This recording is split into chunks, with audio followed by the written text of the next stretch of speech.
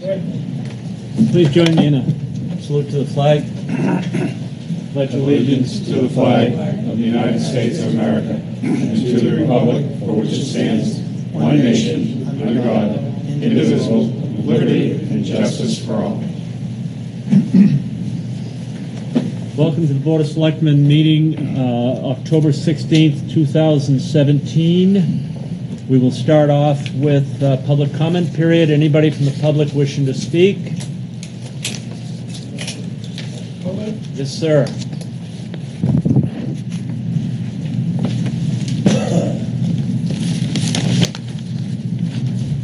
Charlie Preston, 47 Glade Path, Hampton.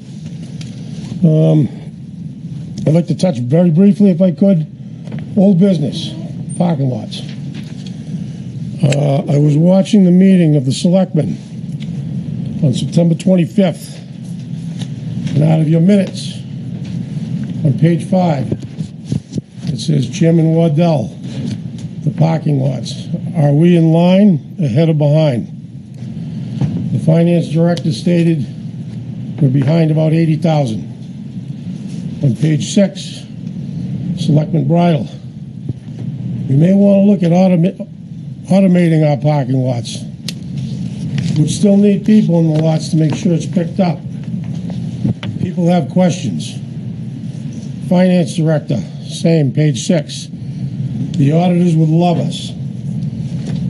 Well, that kind of perked me up a little bit, and I was kind of surprised to hear that, but in an effort to help become user-friendly, I've been before this board, prior boards, and the HPAC, without much success. When I question something, I always offer consideration. As you know, I've been in here multiple times for an entrance on Brown Ave. The last meeting you took a vote was in June. It was upstairs in the back room, and yes, it was videotaped, but you couldn't hear, obviously you couldn't hear the audio or anything like that, so the people at home really didn't get a chance to hear what was going on. I was glad to hear Rusty say, maybe it's time to consider automation. Okay, I think pay by time is the way to go. Just throwing a consideration out there, if you look at the police station lot on Ashworth Ave, you could cut that lot down the middle. Where that road goes now to the police station, you'd have a north and south of the lot. You could take and do it temporarily if you wanted to do this on a trial basis with Jersey barriers or fencing. You could put an entrance on Brown and only take half that lot, so half could be event and the other half could be time. There's about 125 spaces that would be on the north side of where that road is that goes into the station. The monies to start this could come from the Parks and Recreation Fund. Okay, I've been very successful with the state of New Hampshire with being user-friendly. I haven't had as much luck in the town. I was kind of hoping to back my way out. It started over 20 years ago with bathrooms. Then it became parking meters. Then it became state park plates. I want you to know the state of New Hampshire is realizing more money than ever, and the beach has never looked nicer. Now, I'd like to see if we can do it, and I think the town will realize a lot more money, and it'll be user-friendly to our town residents and guests, and I hope you can consider that as you go forward. And I'd appreciate if you let me know if you have any meetings on this parking situation with the lots. Thank you very much. Thank you, Charlie. Anybody else in the public wishing to speak? Seeing none, we'll move to the board. Announcements and community calendar. Oh, public hearing. Public hearing pursuant to RSA 41:14-A proceedings, tax map 234, lot 3 off Winnicott Road, Spring Marsh, to lease town-owned property for parking for the property at 595 Ocean Boulevard. This is the second hearing. Correct. So is there anybody from the public wishing to be heard on this? Seeing none? Mr. Chairman, I'd just like to note this is the second public hearing, and I don't think there was any public comment on the first one either. This is a proposal to lease some town-owned property that was obtained by tax collector's deed at 595 Ocean Boulevard. This is a property where No. on the non-wetland area there have That's 2 been weeks from now. spaces leased in past. As part of this process, this comes before the Conservation Commission and the Planning Board for recommendations. The Conservation Commission, consistent with their approach when the board last leased spaces to Lupo's Restaurant, opposed the leasing of this property, which is part of it is the only access that we have to the Spring Marsh from a road. The Planning Board's recommendation was not to give this because they asked for a site plan that they could see what is the use being proposed so they could have some concrete idea. And that they had a meeting where that possibility was offered to present something, and no one showed up to that one. I would just recommend to the board that there is some wisdom in seeing a site plan for what it is, what kind of development is it that it's being proposed that the town lease spaces before you act on it. All right. Thank you. We'll go to the board. So this is the second public hearing, so when would the hearing, would it be possible to get a plan before we would vote the next time? It is. There's a 2 weeks. You would have to wait 2 weeks before the next meeting to vote. And that in that time frame, if the board would like that information, that's a chance for the person who's involved to come forward with it. Yeah, I would like to see a plan. Mr. Bartle? I think a plan's a good idea. How can we vote on something if we don't know what's even going to Right. be, why it's going to be there? So, Yep. Mr. Griffin? I agree. Mr. Bean? So it clearly should be the position of the board that there will be no subsequent hearing until both the planning board has had a time to shop a site plan and the board of selectmen. Thank you. Anything else? That's it. Thank you. Okay, very good. So we're closing the public hearing at 7:07. And we're going to announcements and community calendar. I just wanted to say one thing. I had a couple people, specifically Mrs. Caruso, inform me of some noise ordinance work that has been done in Portland, Maine. So I just wanted to let anyone that is of concern that I did forward that information off to the town manager, assistant town manager, and chief of police. It seems like Portland has come up with something that is enforceable and works. So it could be something maybe the chief of police to look at and see if it could be applied to Hampton. That's all I have. Thank you. Mr. Bartle? town auction is Saturday if you want to buy any good stuff at reasonable prices, 9 o'clock in the morning at the Public Works. Mr. Griffin? Yeah, I have brought up about the Portland noise ordinance last year. And part of the situation there is when they have music that is too loud, they have them play it earlier. If they're having a concert, it starts at 6 o'clock instead of 8 o'clock. Just want to throw that out there. Okay. Thank you, Mr. Chairman. My two youngest granddaughters were around town with plastic fire hats on this past week, and there was an event at the fire station. And hats off to the firemen, because I understand they're pretty busy doing other things as well, but they really treat the youngsters great. Kudos to the men and to the chief at the Hampton Fire Department. Thank you, Mr. Chairman. I have nothing. Consent agenda. Road closure. Route 1 Lafayette Road Christmas Parade, 12/2/2017. Parade and public gathering license, Christmas Parade, 12/2/17.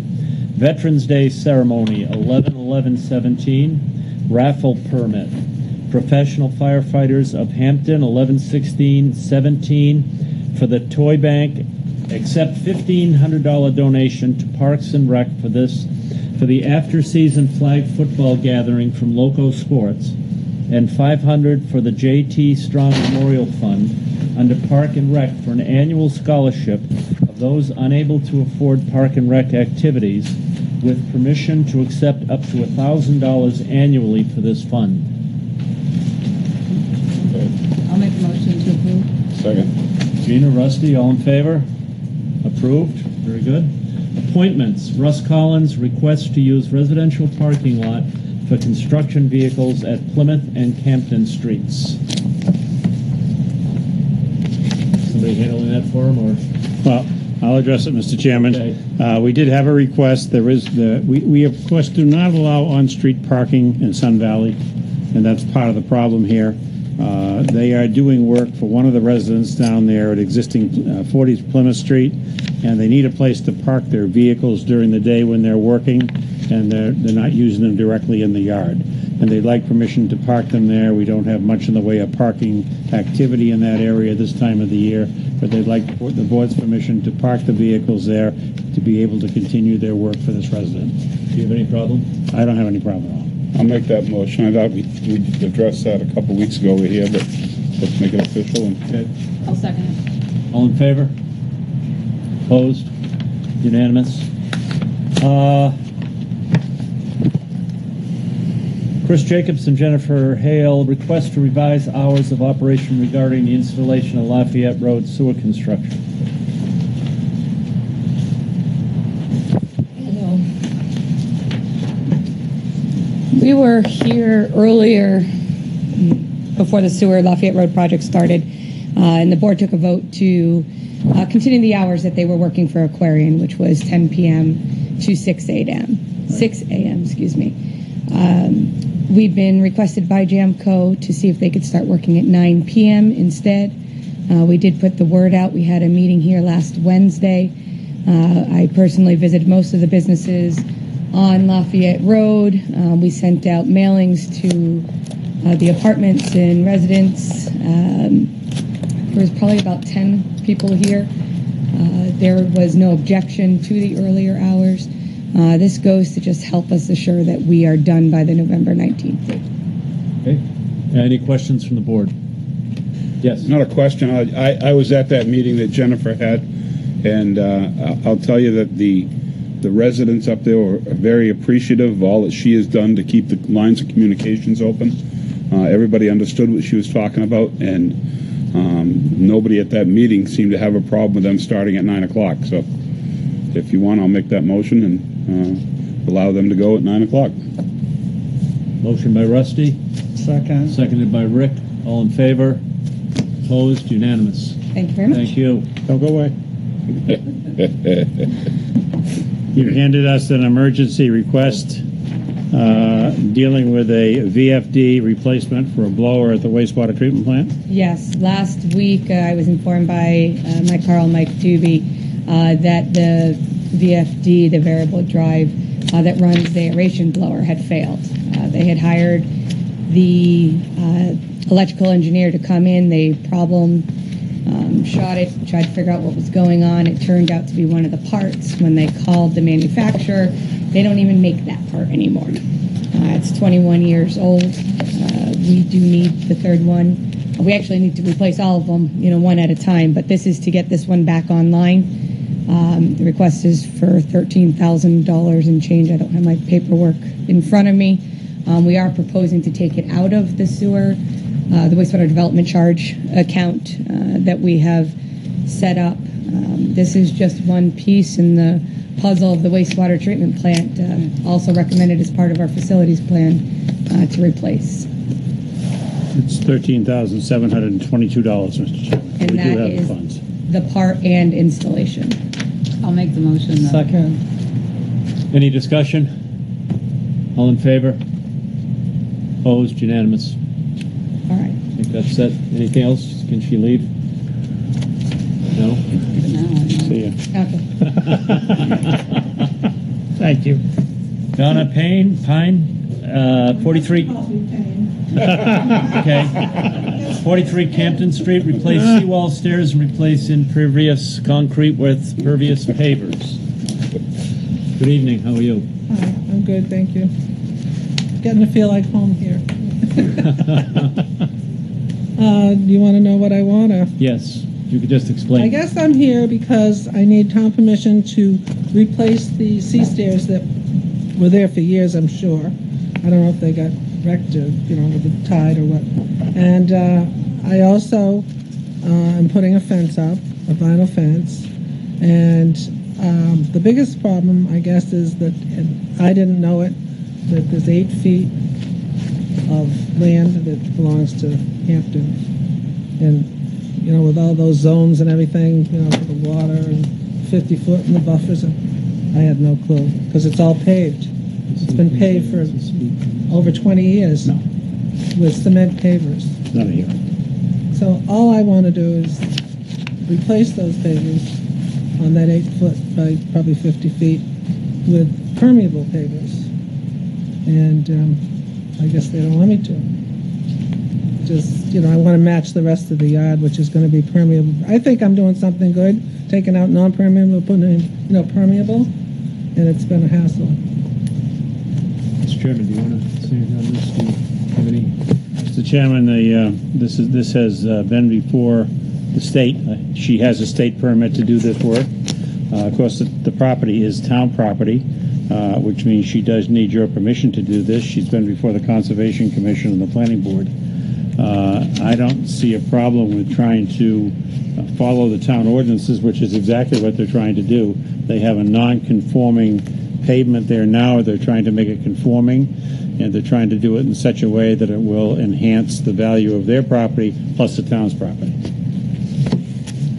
Anybody on the board? I have no questions. I'm ready to make a motion. Did they tell you you have to vacuum those permeable pavers? Twice a year.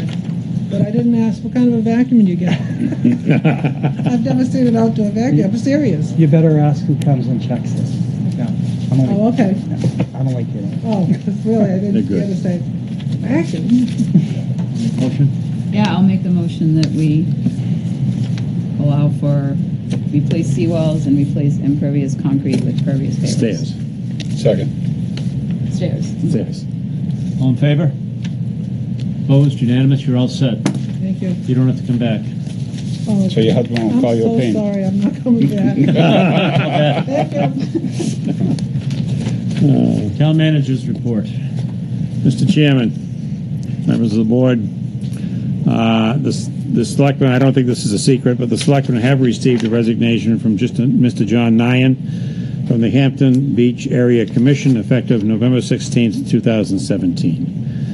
The sewer replacement is underway on Lafayette Road, as you heard this evening. It is night work. I would encourage people to please be careful of the detours and the workers and the heavy equipment on the roadway. This is going to be one of those zones where you have to travel very slowly because things are going. A lot of action is going on at the same time in different places. The town auction for surplus equipment will be held at the Public Works Yard at 9 a.m. this coming Saturday, October 21st, 2017. Bring lots of money. The town can use it. The tax collector's office will be closed on Wednesday, October 18th for annual state training. At the last selectmen's meeting, it was reported the town had taken 5 or 6 feet of property by eminent domain along Ocean Boulevard for the purpose of sidewalk construction. We did an extensive check of the Registry of Deeds, and no such takings have been recorded in the registry under the name of the town of Hampton, or for that matter, under the name of the state of New Hampshire. That's just an update. State DOT will be meeting with the selectmen on October 30th to discuss the coming repairs on the Harbor Bridge couplers. This is an important meeting. Those couplers need to be replaced and be worked on, and I have a feeling that means that the bridge is going to be in the upright position for a period of time. Whether that's a day, several days, I don't know. But they're going to come and explain the process to us so that we have a good idea about what's going on.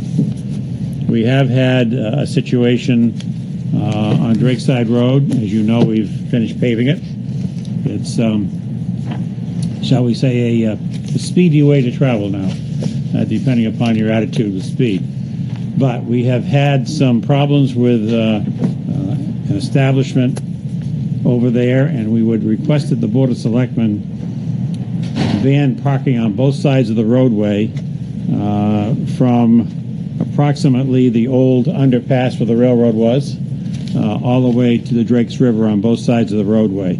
We have had 2 instances in the last 2 weeks where we've had one evening at nighttime we had 50 cars parked in the roadway. The wheels were actually on the roadway, so the roadway was narrowed down by a whole lane. And we've had one this past week where 35 to 40 cars were parked the same way on the roadway for an activity at what used to be the tennis court building and is now being used for basketball apparently, and they had some tournaments there. But we had people at nighttime walking in the street, which is very dangerous. There are no lights there. It's tree covered. It's dark early. We believe that there should be a no parking and tow zone instituted within that area. Questions for the town manager? I have one thing, Mr. Welch. We, or as the chairman or the board of selectmen, received the resignation letter from Mr. Nine, and then I believe that day, I know you had sent out an email to all of us to let us know. Yes, So that is an appointed position by this board. it is. The whole commission is appointed. Because I have actually already heard things about they're already lining people up for the vacancy. Now, why aren't we, if they have people in mind, I'm not sure why we don't know about this or why they haven't let us know anything. I know he resigned because he stated something about how he could not work with this Board of Selectmen. So I just want to make sure that we stay informed and that any type of candidate is known to the Board of Selectmen, and that also anyone who may be interested in the position is given a fair chance. Well, the position actually isn't opened until November 16th. That's when it becomes vacant. Okay. It has been filed legally with the town clerk. I gave her a copy of the filing, which we're required to do by law. The board will inform me as to what action you wish to take and how you wish to take it, and it will be placed on the agenda before November 16th so that you can have time to think about it, instruct me as to what you wish us to do, and we'll proceed to do in the manner to which you would like us to actually move forward. But it is your appointment. You can make it any time between now and whenever. It doesn't have to be before November 16th or after. When you're ready and your pleasure has been identified and you exercise it. Thank you for the clarification. So if we, on that same note, if we put out there that we are going to bring that up on November 6th, which is 2 meetings away, that would give time for people to notify if they want to come in, they Absolutely. could, or give us the notice of their intent of wanting to do that. That gives 2 weeks for people to do that. I'm sure we'll have somebody that will come in. I'm sure you will. So I'll make a motion that we bring that up on November 6th. Okay, do we want something posted on the website saying will be, anybody because- interested? You're Yes. making this motion, it will be posted. Yes, So, okay, I'll make that motion, so. Second. okay, all in favor? Well, Okay, when- here's my thing, Mr. Chairman, and we've got a busy night. We've got Yeah. Hampton Public Works. I've got Mr. Nyan's resignation letter. This is governed by law, this commission. This is an appointed position. This is under Chapter 216J. There's specific duties, there's specific responsibilities. I'm happy to address those.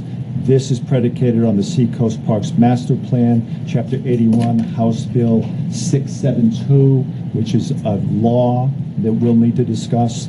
This is based upon the Hampton Beach Area Master Plan, which is a soon-to-be 20-year-old document, which I need to discuss and the board needs to discuss before there's an appointment. There have been, per John Nyan's email to me, on 5/6/16, a 20-year-old document. To my knowledge, there have not been any enacted amendments since the commission's inception. So this is a long night tonight with respect to those that are here. This is Mr. Nyan's choice.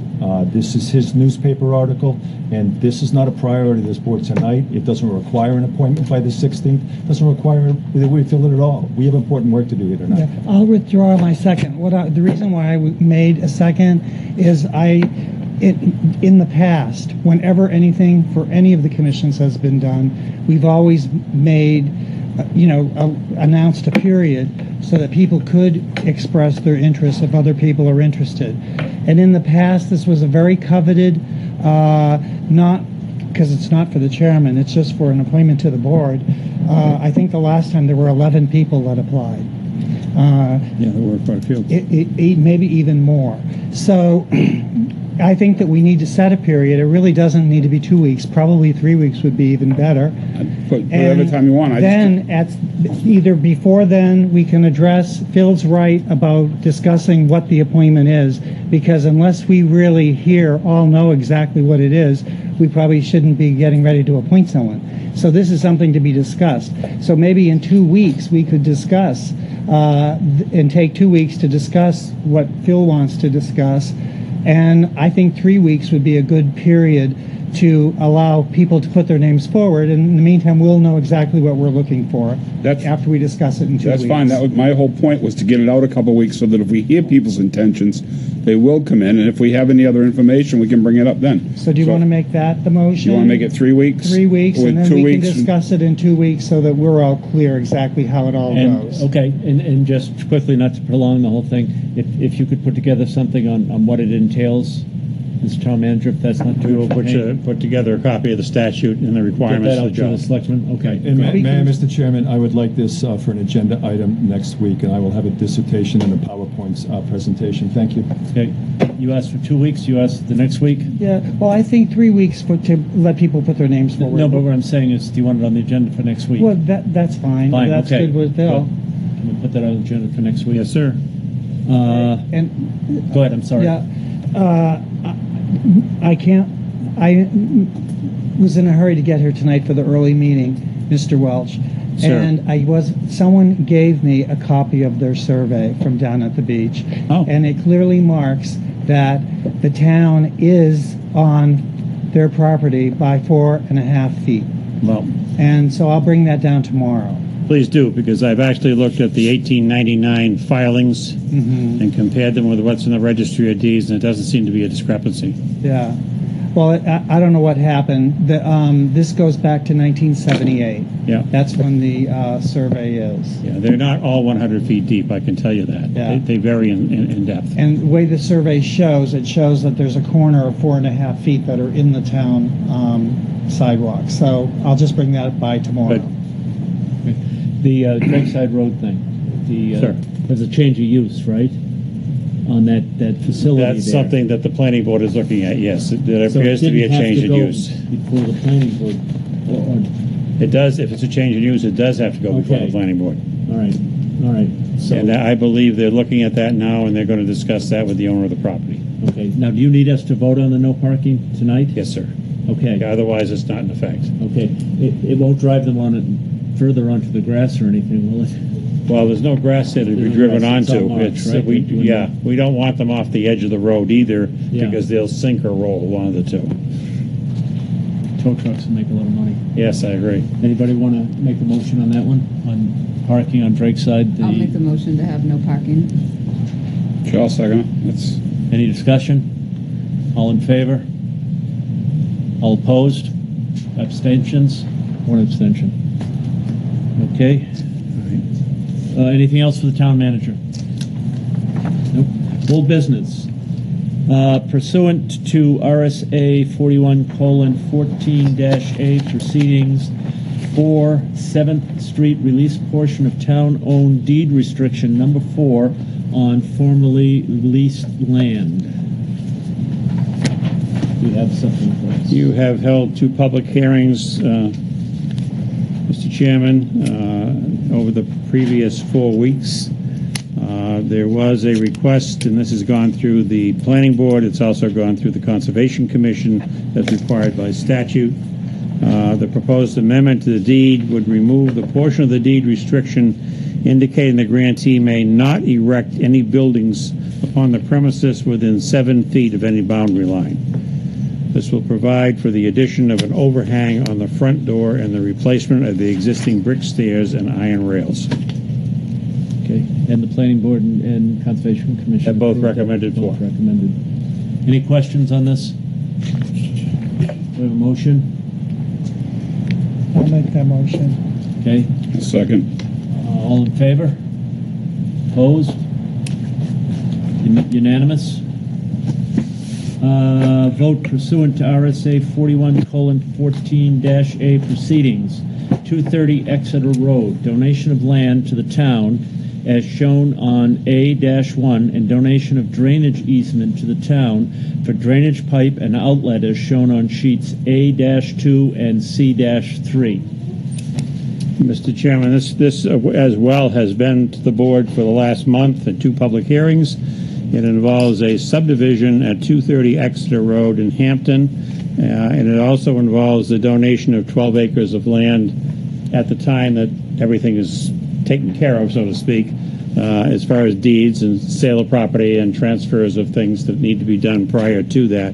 That deed will be coming to the town, and I believe town council has made a motion, which I have, that moved to accept the warranty deed for the 12-acre parcel being offered at 230 Exeter Road, LLC, by the grantor at such time as one of the following alternative contingencies is satisfied. Either A, that the warranty deed to the town of Hampton states that the land is being donated for permanent open space in accordance with the conditions imposed by the Zoning Board of Adjustment on May 19, 2016, in granting 230 Exeter Road LLC's variance petition 13-16, and or B, that the grantor obtained from the Zoning Board of Adjustment a release of said condition of approval for conservation land, followed by the Planning Board's amendment to this corresponding subdivision approval, condition 4, on August 3rd, 2016. That's a mouthful. Yes. But that would be the general motion. Okay. Do we go to the public on this? Or No, this is now for board decision. It's for a board decision, so Right. we don't go to No. any discussion now. Okay, the board. Regina. I have no questions. I'm good with the motion prepared by council. I'm good. None, sir. Thank you. I support it. Mr. Griffin. No comment. There was 2 parts to the motion, or there was 2 motions? No, there was one motion, 2 parts. Okay. Okay? This property has yet to be deeded out Yes. and resolved, okay? And the alternate here is A, that the warranty deed to the town of Hampton state the land is being donated for permanent open space in accordance with the conditions. That's the zoning board put on the condition that it be for conservation land. That condition is now being removed, okay? That was part B. Yep. So, and it's basically for open space. That was the intention of the owner, and that's on the basis of which he will transfer the land to the town. Okay. So we have a motion, we have a second. All in favor of the motion? All opposed to the motion? The motion carries. Thank you. Thank you. Thank you. Sure. They're already going back. Yeah, right. It's subject to their approval. It's subject to. Yes. I'm sorry. Budget discussion. Recreation. 1 parking lots and 2 lifeguards. Good evening. Hi there. It's nice to see you. Good. It's nice to see you guys too. Is that are you from Boscawen? Concord. Oh, Concord. I remembered you mentioned the name, and I was over there today, and I didn't think it looked like your type of town. That's a little higher than my type of town. Yeah. It's interesting. Well, that's what I was thinking when I was driving through it. I thought, I can't believe she grew up here. Yeah. Concord.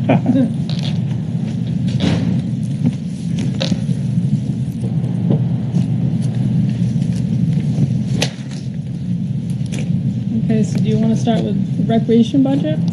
Yes, let's do that. Yeah, Okay. So there's not a lot of changes per usual every year in the budget, but one thing I just wanted to draw attention to or show you was that I had put a little bit more money in the overtime budget because we took a good look at why there was overtime going on, and we've been doing a lot of helping out the Parks Department because there's just not enough staff there. So we've been doing a lot of that. So every time we have to go down to the parks, there's overtime. It's not for me. I mean, I go down there too, but every time Renee has to go down there, it takes him away from the job that he does here. So that's why our overtime line is a little bit higher. So I added more money into the overtime account for next year. In supplies and expenses, we have the new software this year. Our old software was a huge expense at the very beginning when we bought it, and then every year it was a little less than $3,000 for the software that we used to use. The new software, small expense to start. It's $3,900 a year to keep that software. So that went up a tad just because the price is a little bit different for our software that we use in the recreation department. Other than that, I move stuff around in the parks part of the department. Every other year I buy 5R for the playgrounds and things of that nature. There's things that get loam that gets bought every other year type thing. So that stayed kind of as a constant. And the only other change that I think that you'll really see here is in the part-time wages. I had tried to add like a few more hours. I thought I might be able to do a seasonal and part-time thing with the parks guys, and I couldn't do it. So that's just the thing that they'll show in the budget that was removed. So it went back. It says it's telling you that it's removed, but there were some raises put in for the guys to change their salaries. And it also adds one extra seasonal position.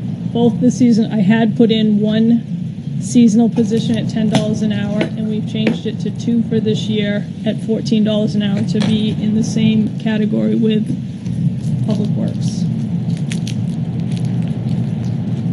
Okay, so as far as the part-time wages, the presented changes, are we going to do like we've done with the other sections? I'd rather hold off on that, like we did with the other sections of the budget for non-union right now, if that's okay. I would say so.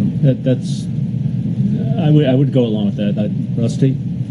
It's just the two parks employees, and then the other part of it was we added another seasonal position. You added an additional one. Mm-hmm. That's why the part-time wages are up that much. Because Correct. of the additional one. Yeah. What was the cost of the additional?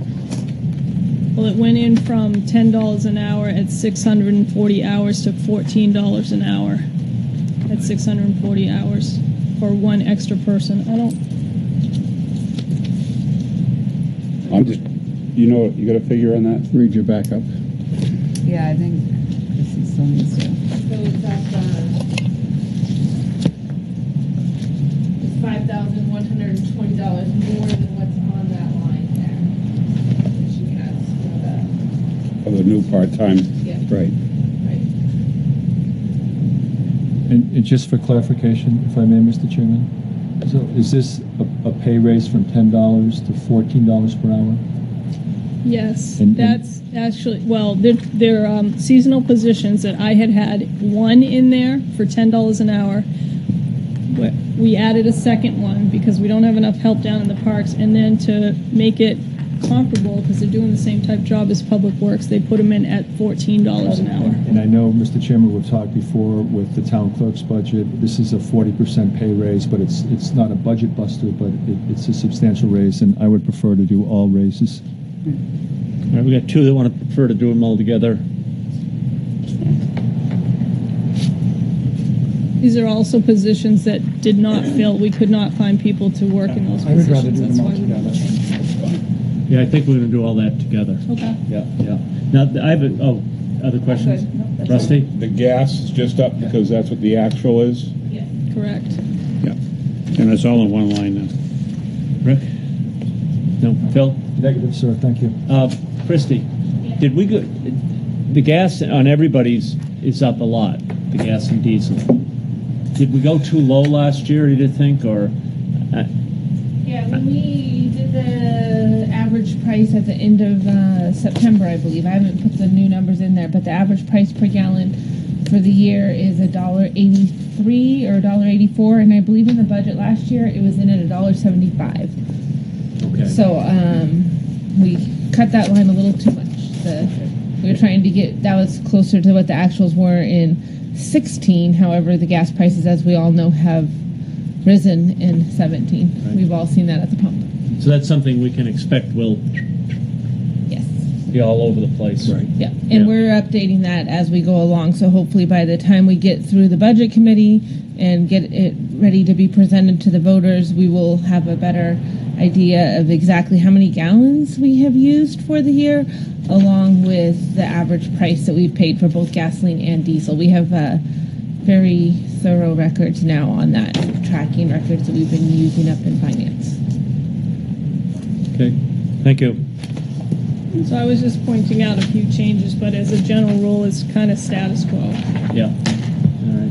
So we'll deal with the with this thing. So lifeguards, is that what next, or what are we at next? Parking lots. Parking lots. We don't actually have lifeguards, Yeah, I know. but I guess we still have the line. We leave the item. line item in, Yeah. right? Yeah, I have the dollar on it. Yeah. So, the parking lots, and I will say this for parks too, I guess the parking lots, I gave Victor's position, the supervisor's position stayed at the same rate. Under seasonal wages, I did put in a 3% raise for those, just the cost of living raise or whatever. They usually make $10 an hour, but they haven't had a raise in a couple years, so I threw that in. And if this should move forward and pass, it is also my intention to give a 3% raise to all of the people that are in the revolving fund, which would be the camp staff and the after-school program staff and stuff of that nature. They're in the revolving fund too. So that's my intention there. And then the change that you see under the lease, we had to add $1,000 onto the lease for Church Street. And then everything else is pretty much the same. The supplies and expenses fluctuates every year with the different things. If we need a new sign or something of that nature, so that's just a little fluctuation there. Questions? No, again, with the wages, I'd like to do that all at one time. But I do have a question for, I know we heard earlier from at public comment about how the parking revenues were down, whatever it was, 80,000. Obviously, we didn't have a very good summer to begin with. And then Weird weather. Right, very It was really weird weather. and then we were talking a couple weeks ago, the board was talking about automating the lots, which would probably, it would be costly. I'm not sure, we'd probably have to have someone come in. Right. But my thinking is if we're gonna have someone come in to do that, why not come in to do a garage? Right. And I talked to you a little bit this afternoon because like I said, when that came out in public, I wasn't prepared to speak about it publicly. Yep. And I spoke with you a little while about it this afternoon, and I'm really considering maybe having, I don't know how everyone feels about it, but at least having someone, if we're going to have someone come in and do a study on automation, what would the cost difference be with just adding a garage and doubling, if not tripling, our capacity? Right. Because we do have the prime parking location down that beach, if you ask me. I It's agree. right in front of the police station. I agree. And I'm not opposed to that at all. I just know that a few years ago I did look into automation and it was very costly, and I was told at that time that we would do status quo because they didn't want to. It was a different, obviously it was a different board, but they didn't want to move forward with that. But I'm not opposed to looking into it to see what today's figures are either, to see for future reference. And Right, exactly. And Charlie's maybe- talked about that. in You know, last get week's meeting. more of like an idea, like maybe figure out a way that the town could agree to maybe start putting some money aside to work toward that, because we all know parking is an issue. And we got the parking right there. I know. We just got to build on it. And you guys do a great job, and you can't, there's no control over weather, so Right. thank you. Right. Trustee?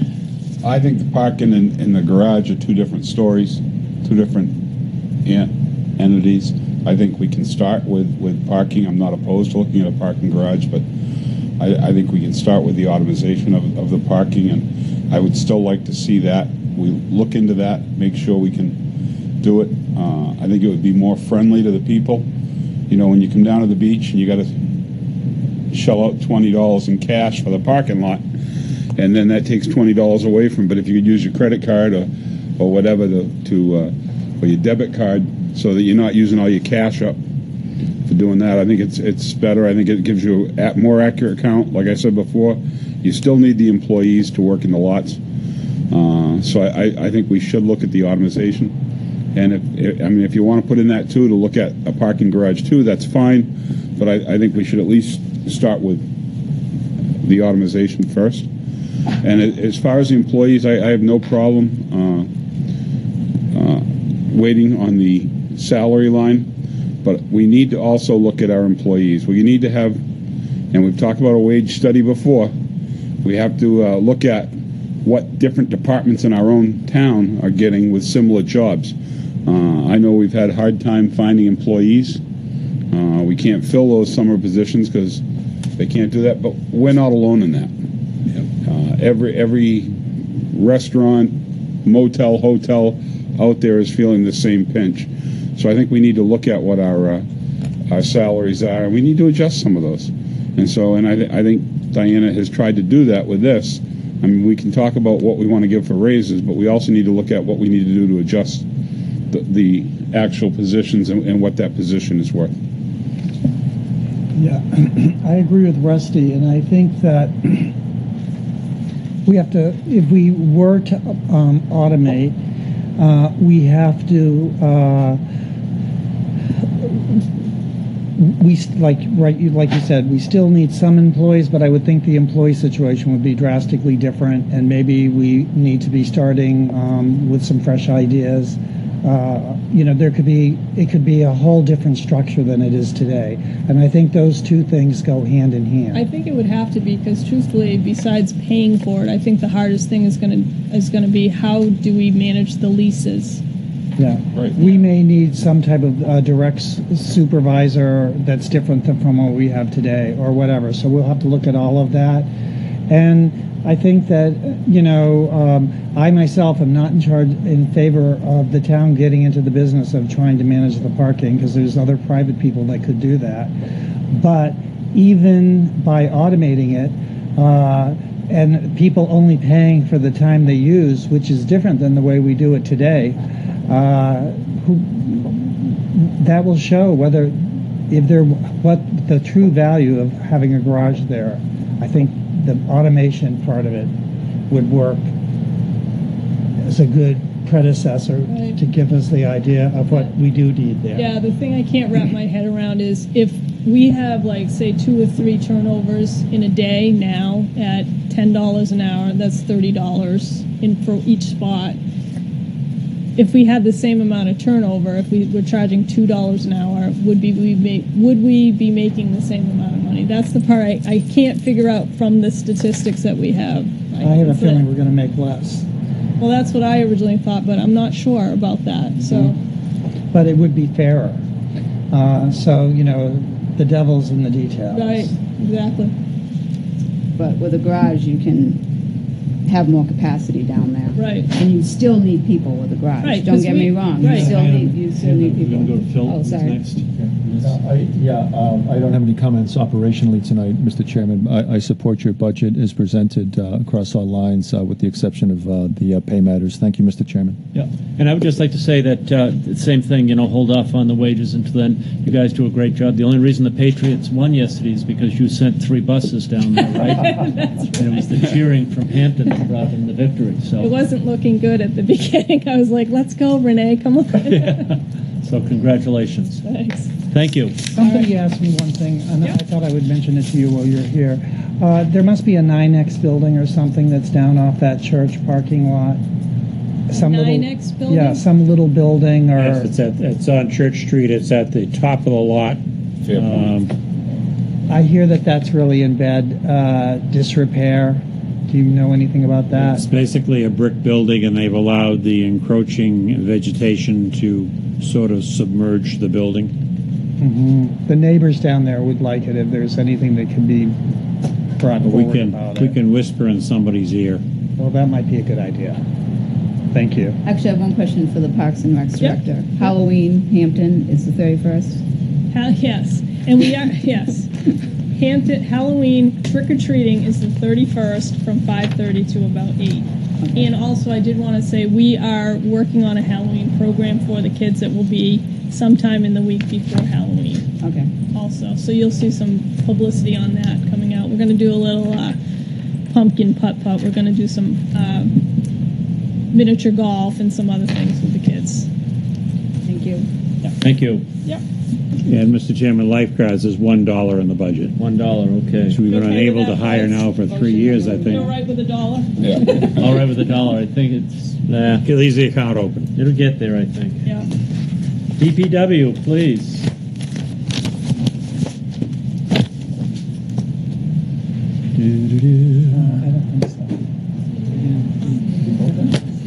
Sir? No. No, because you're going to hold up the salaries. So we voted first with the exception of salaries. You want to vote it with the exception of salaries? Mr. Chairman? Why don't you hold on that for, Yeah, what do you want to do? because I think some of the salaries that are there, you need to investigate because it may radically change what you're doing, depending on what you do. Good evening, everyone. Good evening.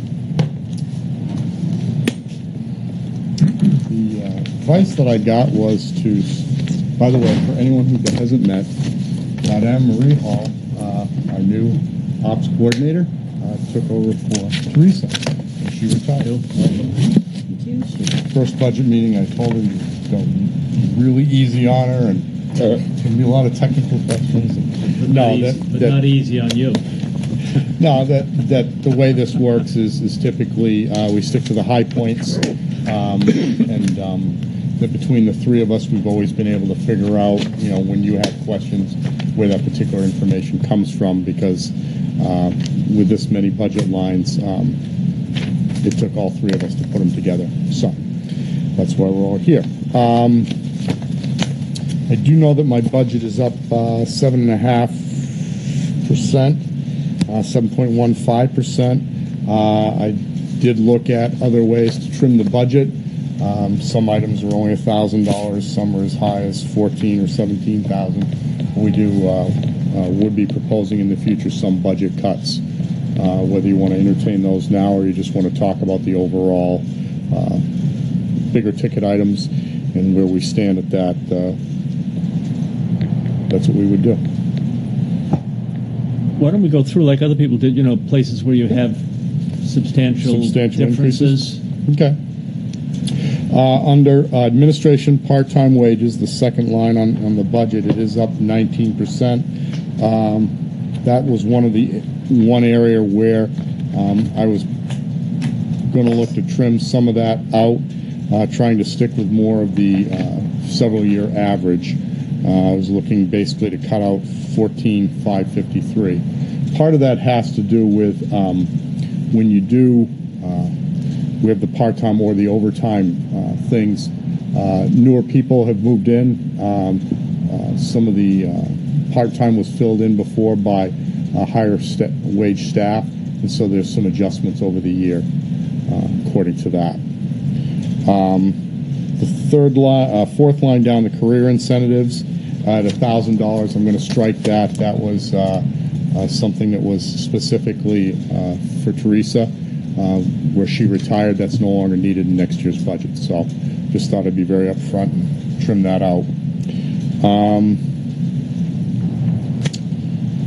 Going down to more towards the bottom of the line, diesel fuel up at, if I'm reading the right line, sorry, gasoline, yep, 37.13%. I'll use the same explanation that was given before. It really comes from the finance office, and we don't, as you stated, I think correctly, we're coming with more accurate numbers every week and every year. Same thing with diesel fuel. Chris, could you just water 55%? Yes. We have some 30 accounts, 25, 30 accounts. Each one of the pump stations is a water account. I think there's, we have like one water account at the transfer station, one at the wastewater treatment plant, one for the outside hydrant, one for the garage/operations building. We now pay a $14.60 some odd cent fee every year or every month for every one of those accounts. So I have a number of accounts, mainly the pump stations, that the water usage is 60 cents, but the bill is $14.60 of office preparation fee from the water company. So our total increase is really due to just them reverting from quarterly to monthly billing, strictly. Fred and I had been talking about maybe possibly closing off some of the pump stations, but since I was on vacation last week, I hadn't really had that conversation with wastewater treatment staff. But that is why that's up. Okay. We would like to, let's see, under engineering, we're looking to go from $35,000 budget this year to $55,000 next year, which is a 57% increase. Based upon what you heard at the last quarterly update. Very, very busy department. We use this engineering account in lieu of, let's say, putting on additional staff to get outside engineers directed to various tasks and problems to get these things solved so that we can then move forward each construction season with implementing them. And so from a cost performance perspective, that line is huge to us because you then see it in the performance. Those items, just to add to that, the CIP plan that's put together this year, we were very specific as to what the costs were, how it would be broken down, and the engineering costs are in there. So for each project that would be done the following year, you have to pre-engineer it. This is part of that, making sure we're pre-planning so that when funds do get approved in subsequent years, we already have the planning work done. So we know how much things are going to cost and we know what the design's going to take. People want to ask questions as they go along, or would you rather wait for the whole I think thing? we, at least look at each page as Okay. we go along. Okay. I just have go ahead. Did you have a question, Rusty? Well, I was going to make a motion that we go along with his recommendations on those two lines. Line number part-time wages, Trimming out 593, 553. Yep. And the incentive, career incentives, zeroing that out Correct. of $1,000. What's the trim? Or anything we can take out. That's what. I'll second that. All in favor? Good. What are we trimming? You get that, Christy? I got that. Second line down and fourth line down. The part-time wage line might be one you guys choose to visit that's at a all the later date raises anyway, that though, we because it has some put in to increases. hire You might want to people. wait, but that's just, Yeah. that's odd. Should we wait on the part-time wage one? Because there's increases in there, Rusty, and the board had discussed on multiple occasions that they didn't want Yeah. to give any pay increases. You okay until with the we did it federal all storm? together. Well, it doesn't mean we can't come back at it after we have the right figure, does it? Yes, yes. Yeah, I think he just wants to bring it down to I just whatever want to bring it is. down to that. I'm not saying that we won't Okay, bring that back. It's just that he's already given us recommendations, and we'll go to that. And if we want to bring back the prices, then Okay. and Chris, you need to let me know who you're cutting and removing from that section. All right, so we voted on that? Okay. All in favor? Opposed? All right, Chris, I had a question on the engineering. This year you had 35,000, Right. and so far you've only spent 6. Yes. Is that true, or have you spent more? We've committed all the money. Oh, you've committed all It of is it. all committed, and you'll see in the wastewater treatment plant engineering line, there are two. I think that might be over by 300%. Okay. So it was where we needed the engineering. And 8,000 of that cost increase is actually due to maintaining our asset management software, which we purchased earlier in the year, and that's coming in as a contract price for the half of that. I would like to offer up another cut, and that is under the federal stormwater requirements, cut that from 50 to 40.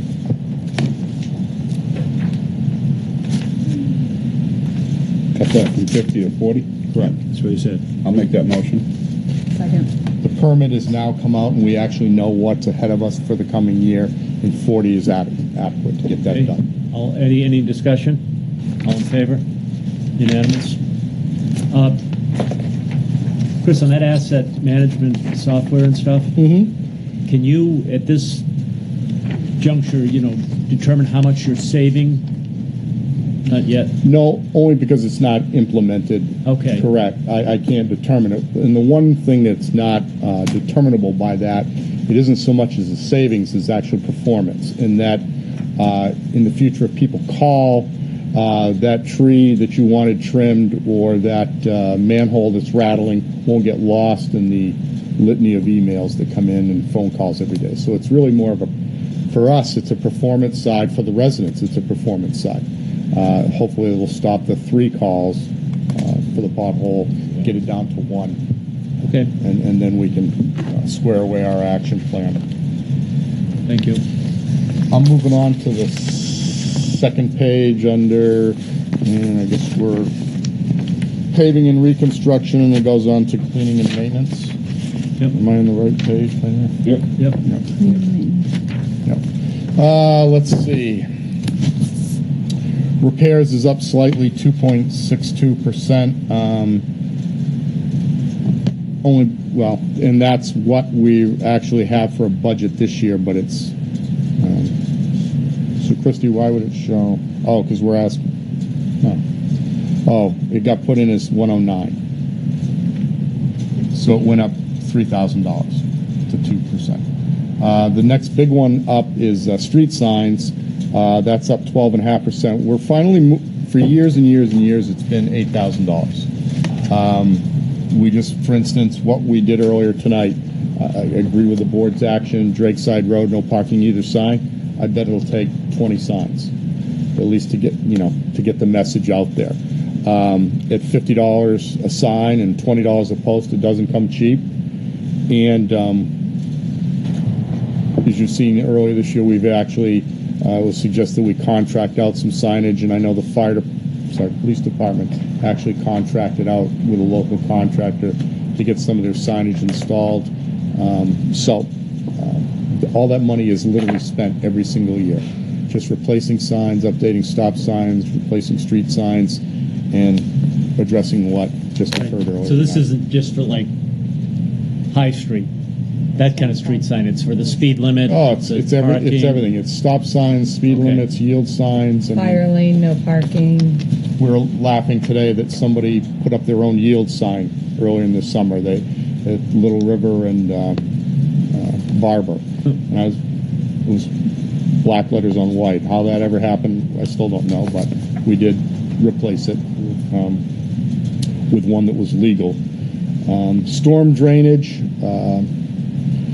We're looking to move from 30 to 39,000 on that. It is a 30% increase.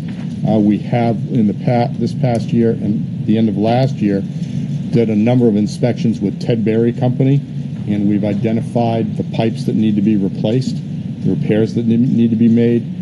We started in the St. Cyr, Falcone, Heritage, those neighborhoods.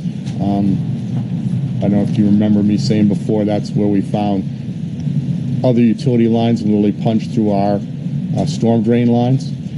Instead of waiting until these pipes collapse, we're actually planning on getting them lined, a pipe inside of a pipe, so that we don't have to dig the streets up.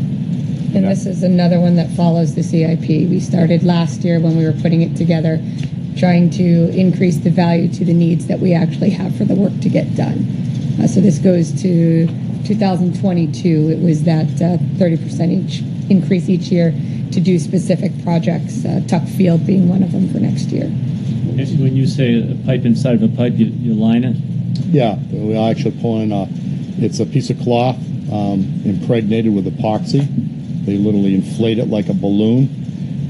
You give it a period of time to cure, open up either end, and you now have a pipe inside of a pipe. And those aren't real old neighborhoods that you're talking about? They're not. Poorly built? No, acidic rain. Okay. Brad Street, for instance. I was going to say Brad We Street. looked at Brad Street, literally video inspected Brad Street. 6 months later, the pipe collapsed. So from the inside, it looked great. The outside, it was paper thin. So we're realizing that that's what's happening. It's the caustic action between the soil or in the water in the soil and how it eats out the pipes. Interesting. The next, let's see, overtime wages for the winter. We were trying to round that up to 70,000 from 67,860. And the same thing with hired equipment. We're looking for that at 55,000 because we've actually spent through last winter 56,000. This is one of those lines where it is what it is. meaning I don't know how much it's going to snow. I think all of us in this room collectively try and sit down and target an amount. If we have a light winter, I won't spend that, but if we don't, we don't. But I may in fact spend 55. I don't object one way or the other and actually have that down as one of my proposed cuts to trim it from 55 to 45, just in an effort to keep this budget more in the 5% range than at 7%. But I throw that out there. Maybe that's something when we get to the end, we say, okay, let's go back and grab that one, or I don't know. Okay. It's with mixed emotions, but I've expressed to the budget committee, expressed to this board, when it snows, we react, and the money will come from someplace. But one way or the other, we're going to spend it if it in fact snows or ice storms, etc. The next big, I'm moving down to the bottom page, one of the last three lines. The part-time wages in the wastewater treatment plant up 27.3%. It has to do with the number of calls that we're getting, and also the fact that we're short on staff. I want to go back to my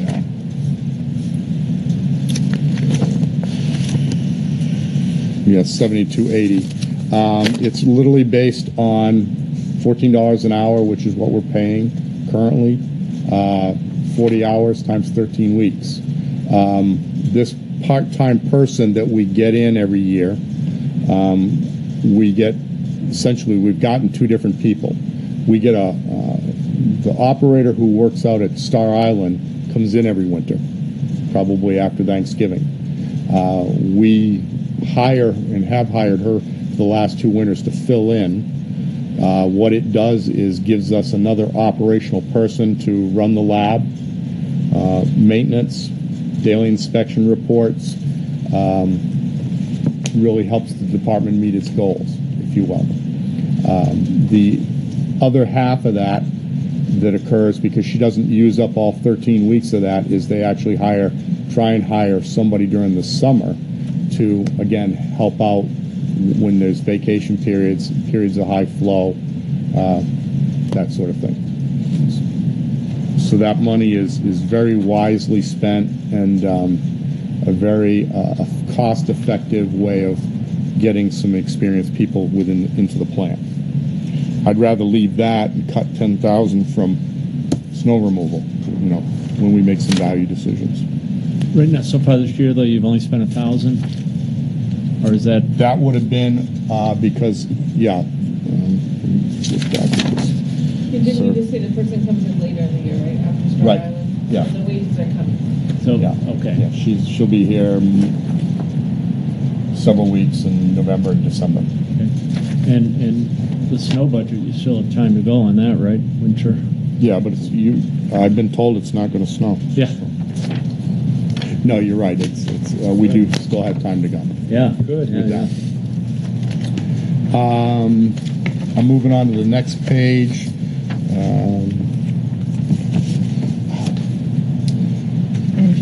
Engineering up 380%. We're looking to move from just $10,000 a year to $48,000 a year. It has to do with the facilities plan that just recently was completed. There's a number of things that have to be done or engineered.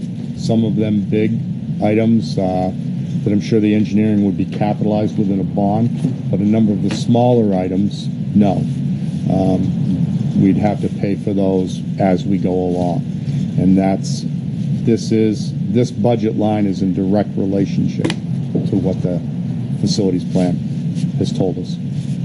And it also includes the $8,000, the other half of our asset management. The asset management program that we have is half stormwater, half sewer wastewater treatment plants. So we've split it between the two accounts. And last year was budgeted $10,000. Yes. And so far this year you've spent $81,000. Yes. Yeah. And that's all related to It's all related to the condition of the wastewater treatment plant, the system, the force mains, all of that. All of that. I mean, that's not a, that's, I'm just putting that out there, that's not a frill. No. I mean, No, it's not a frill. That's not something I'd like to do, that's something Have to do. It's what the facilities plan told us we need to do. need to do.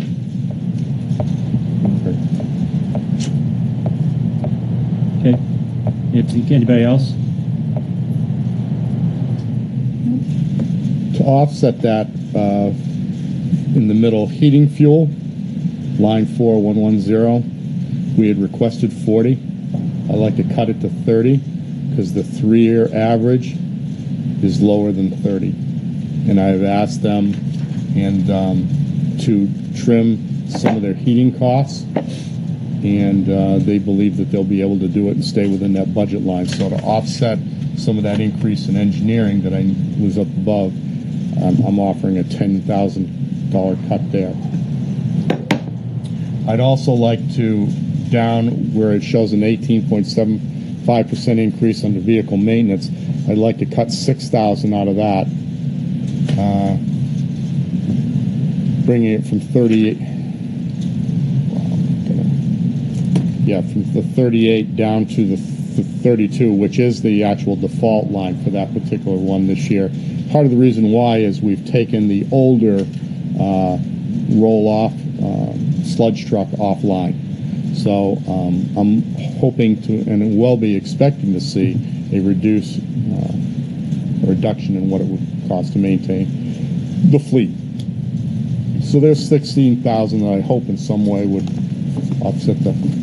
I'll make a motion that we take $10,000 out of the heating fuel and $6,000 out of vehicle maintenance, as per his recommendation. Discussion? All in favor? Unanimous. Okay. Under solid waste collection, the next department, under regular wages. Chris, can I just? Go ahead. New equipment? Up 100%? Up 100%, going from 10 to 20 to literally address, I won't call them nickel and dime items, but they're $2,000, $4,000, $5,000, and $6,000 items that that probably in the facilities plan show up, if you will, to medium or low priority, but they're still integral parts to the operation. As you saw earlier tonight, while I was away last week, a $13,000 item goes, and literally that's what it takes to keep it going. So the 10,000 this year, and there's nothing spent yet, but that's accounted for, you think, or? Oh, I know it's accounted for. I know what it's signed. All right. Yeah. So that's, yeah, okay. Well, she just told us that we're replacing one of those blowers, and the two others are the same age. Yeah, and that 10,000 is actually for another issue we're working on right now. So it's. And actually, before we move on to the solid waste, and everything we're pretty much talking about right now is coming from this wastewater facilities plan. Yes. All recommendations, a lot of the things in here Are within medium, high priority. Yes. Something that we really need to start considering getting to, which you have partly done so with this budget. Yes. And I also want to say I appreciate you cutting lines that you have determined that you can cut and still are able to ensure that this work begins to get done. Appreciate it. Thank you. You just have to go back to it with a different mindset and a sharper pencil, and that's what it took. With that being said, under solid waste collection, we are anticipating someone retiring this year. If that happens, that accounts up $2,000 higher than I need it to be up. That would be some of the differences in salaries. Even with promoting some people internally, if that's how it plays out. I default to what Christy said. I don't know if that's something we want to jump to right at this moment or leave to the discussion in the end. It's, as I apologize, I did not sit down with her and show her my sharp pencil work before I left on vacation. Leave that, said if. Okay. Yeah, Depends on other actions by other people. Yeah. Okay, so let's. The part-time wages is up 27%. There again, it's 5 seasonal rubbish people. This is for that 13 weeks out of the year. $14 an hour times 40 hours. It's beach trash. It's the influx of 100,000 people. This is not additional staff. This is the same 5 people, if I can get them every year, to work at that starting wage of 14. What were they working at this year? 11. 11. So this line, this part-time wage line for solid waste collection, as well as the part-time wages under highway, these are the people that are picking up the additional beach waste, meaning rubbish recycling. We also have beach crew, which empties the containers along the beaches, does the blowing of the sidewalks for us to go down and sweep, and is also supplemental to our highway crew for when we're out doing trash, being able to have others. We have not, just as you've heard from many of the other departments, we have not had all those spots filled. Some of it lends itself to the $11. At $14 an hour, you're doing physical, hard labor. You're swinging trash barrels. You're doing some of these things, and they can go make money elsewhere. Does that fix the problem for labor shortage? No, but what we're trying to do is make it competitive so we can have an opportunity. I have a question. As far as I know that this town voted, Mr. Town Manager, if you can help me out, to have all commercial trash picked up every day down the beach area. Correct? We do pick up the commercial trash at the beach every day. Is it possible that this board, the town, however the process needs to go about, could consider limiting the amount of bins that they pick up, similar to the way we do with the condos? It's possible. That had been petitioned to town meeting, I think. Well, that was a little bit different. That was petitioned to eliminate pickup. No, I'm talking like similar to what we do with, we have a restriction on condos. We do. So why can't we have a restriction on all businesses and residents? That'd be something the board would have to discuss. And just to, reach a for the sake decision. of our public works department, if nothing else. Well, there are some restrictions. One restaurant, should remain nameless, is literally limited to 27 containers because that's the length of the curb that's there divided by 3 feet. That's the formula that this department uses. We're on record with that particular entity, and they know it, that's the physical limit. We've had multiple discussions with them. If you have more glass than that and you have more cardboard than that, you'll have to bring it to the transfer station your own. And they do. They manage their excess. My caution with just saying commercial, it's fairly evident to me with what we experienced this summer that is one of those critical services that needs to happen on a daily basis to keep the beach area odor-free, looking presentable, clean. And I'd rather say that I'm not handling cardboard than say I'm not handling commercial waste. That would be a big help, because cardboard isn't putrid. It's bulky.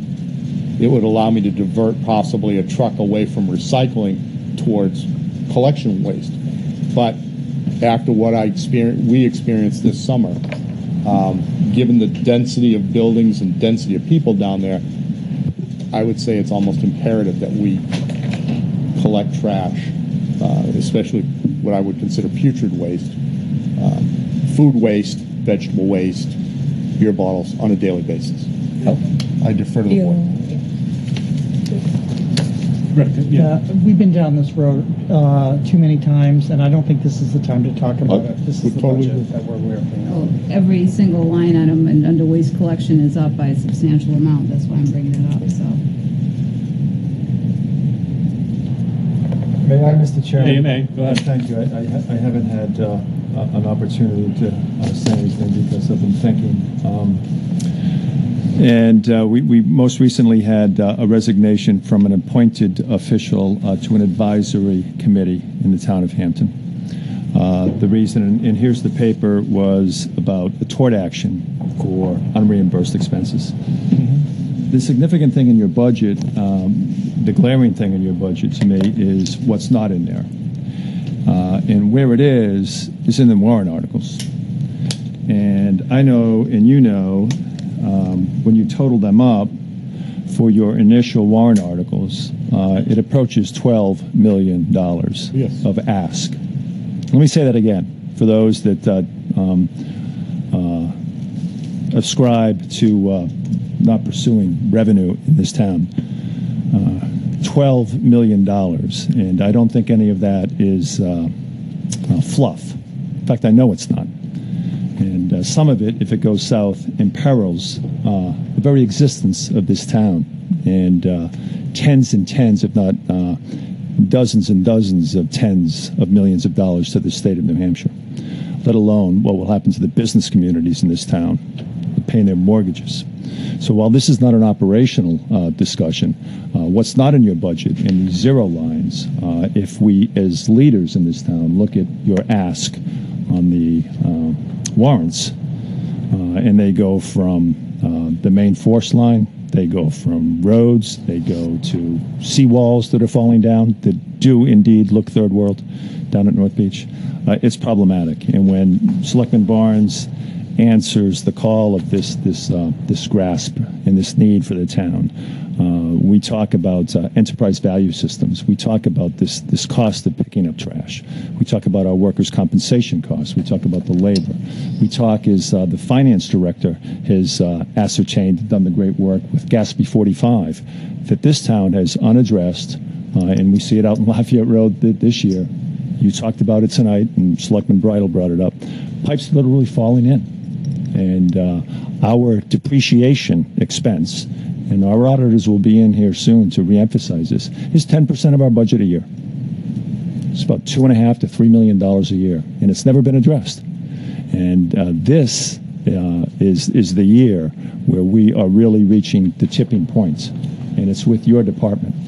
And none of this is state-of-the-art, none of this is luxury, and so when we look at your budget and we're going through these motions, the real infrastructure, the real need is glaring, and it's hugely problematic. And when people, and we'll be talking about this, and I'm happy to address this and happy to entertain people that want to oppose this town looking for revenue for people to get a free ride. When we have close to $12 million in public works on this warrant articles, and that's just public works. So it's coming up, and it really makes it difficult, Mr. Chairman, and fellow board members, and citizens if you're watching, to even try and grapple with this budget and approve it outside of the context about which 2 or 3 million, or which 4 million, or which 5 million do you think out of your $12 million ask the voters will approve?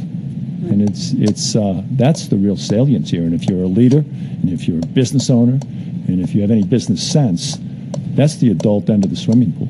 That's where you put on the big boy and the big girl pants. And I wanted to get that out there. And I'm happy to listen to you're going to cut 5,000 here. I'm happy to hear it's 5 points, but it's really not that. Thank you, Mr. Chairman. Thank you. Oh, let's see. We were at solid waste collection. That's the actual. That's the people that actually drive the trucks to actually collect. I didn't want someone to think that that's like the transfer station, because that's its own separate line. So there's a possibility for 2,000 to be cut there. Which line's that? That would have been under 43213, 1100 then SWC, the very top line, regular wages. Is it 1,000 of it? 2,000 possibly, but there again, it's based on. The wage ones we want to meet with Christie and Right. just make sure we haven't I mean, because Phil's cross-checked. right. I'm saving a quarter penny. Well, at best. Yeah, the wage ones, I think we just need to confer with Yeah. Christie Yeah, because that's she fine. did go through and look at all the SEA and Teamster Right. steps Yeah. and things. We don't want to miscalculate. Right. Moving on to solid waste transportation, and then the final big department is transfer station.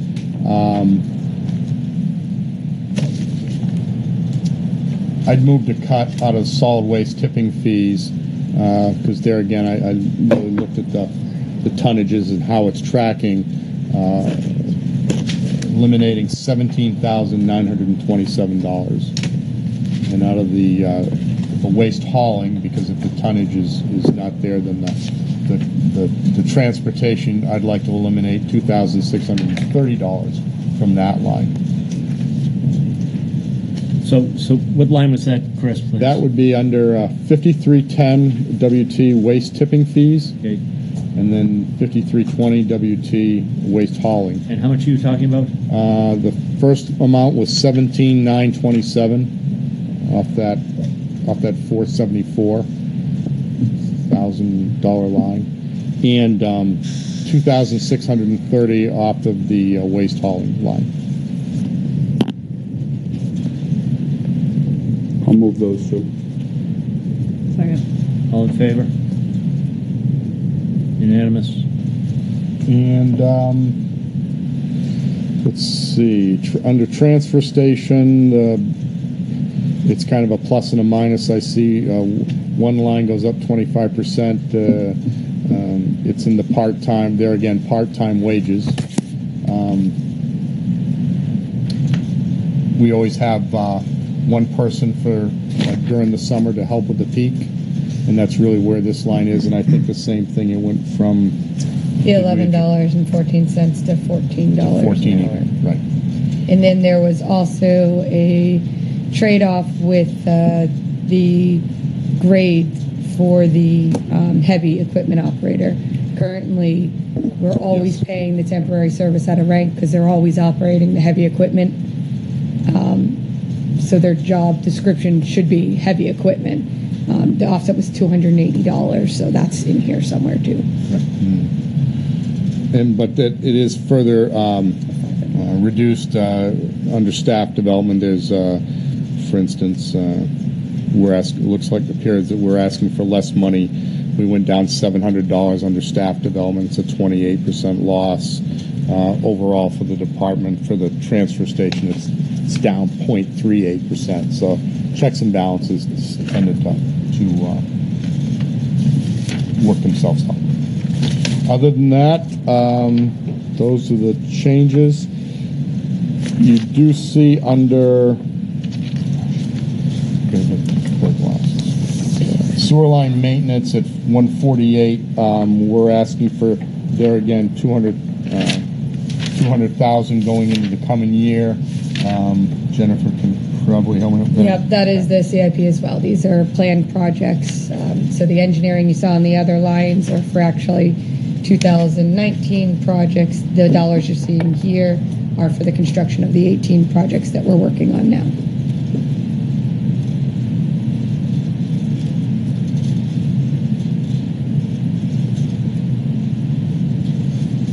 Okay, moving on.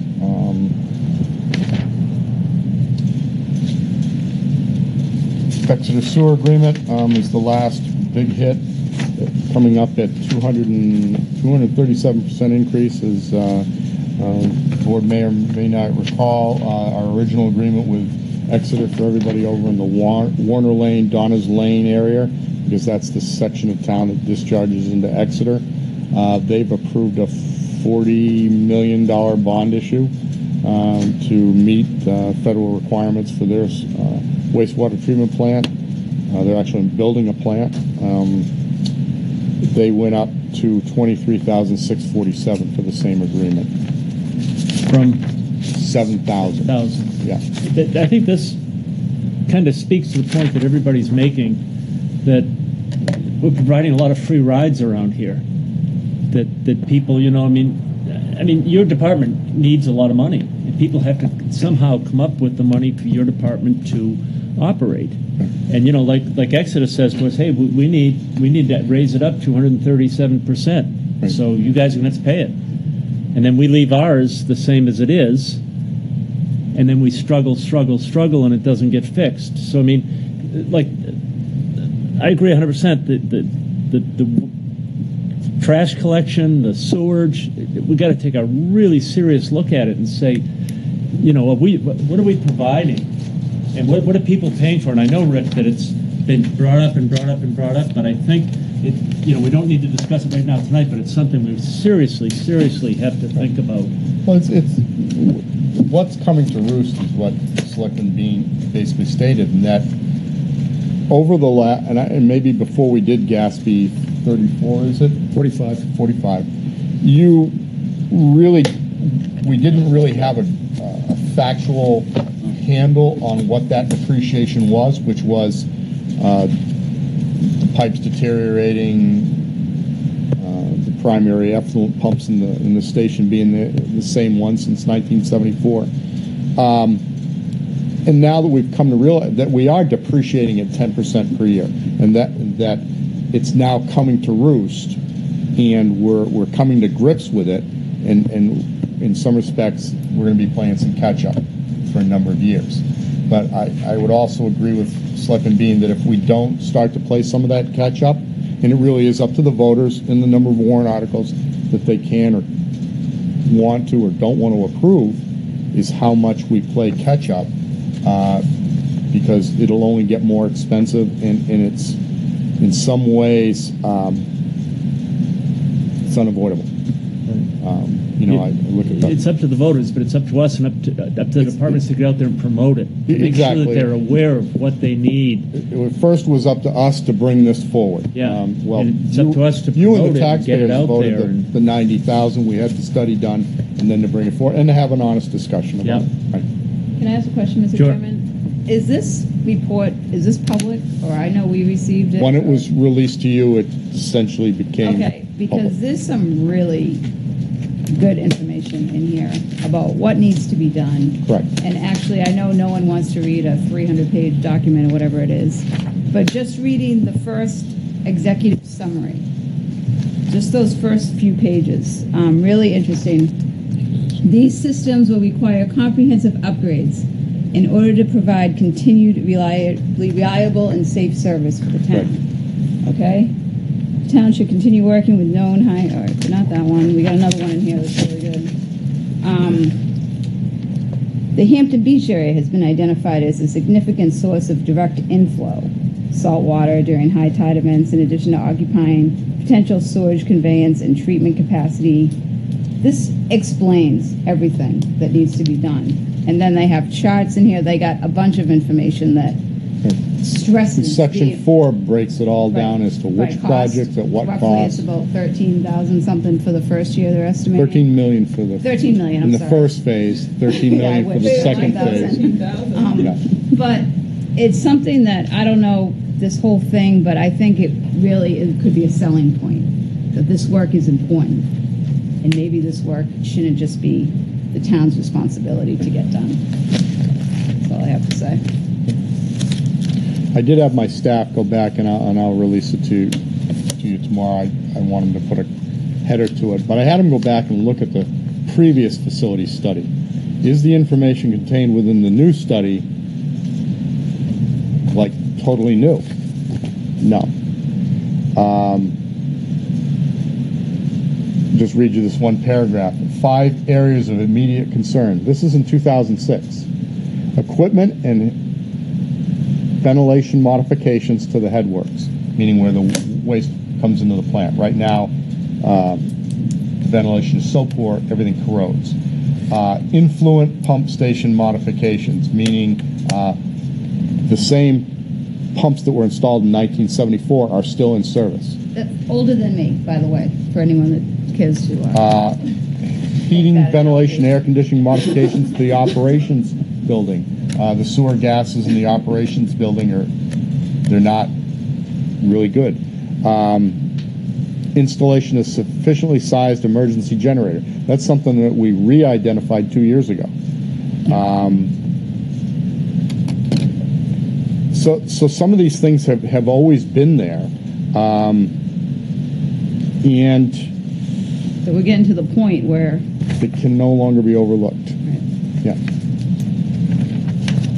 But I'll get you that memo, and then you can see they compared for you 2006 to 2017, and you look and say it's some of the same projects. So we got away. We postponed it for 10 years. It's really getting to the point where we really can't postpone it much longer. At least not all the projects. I'm done with budget presentation.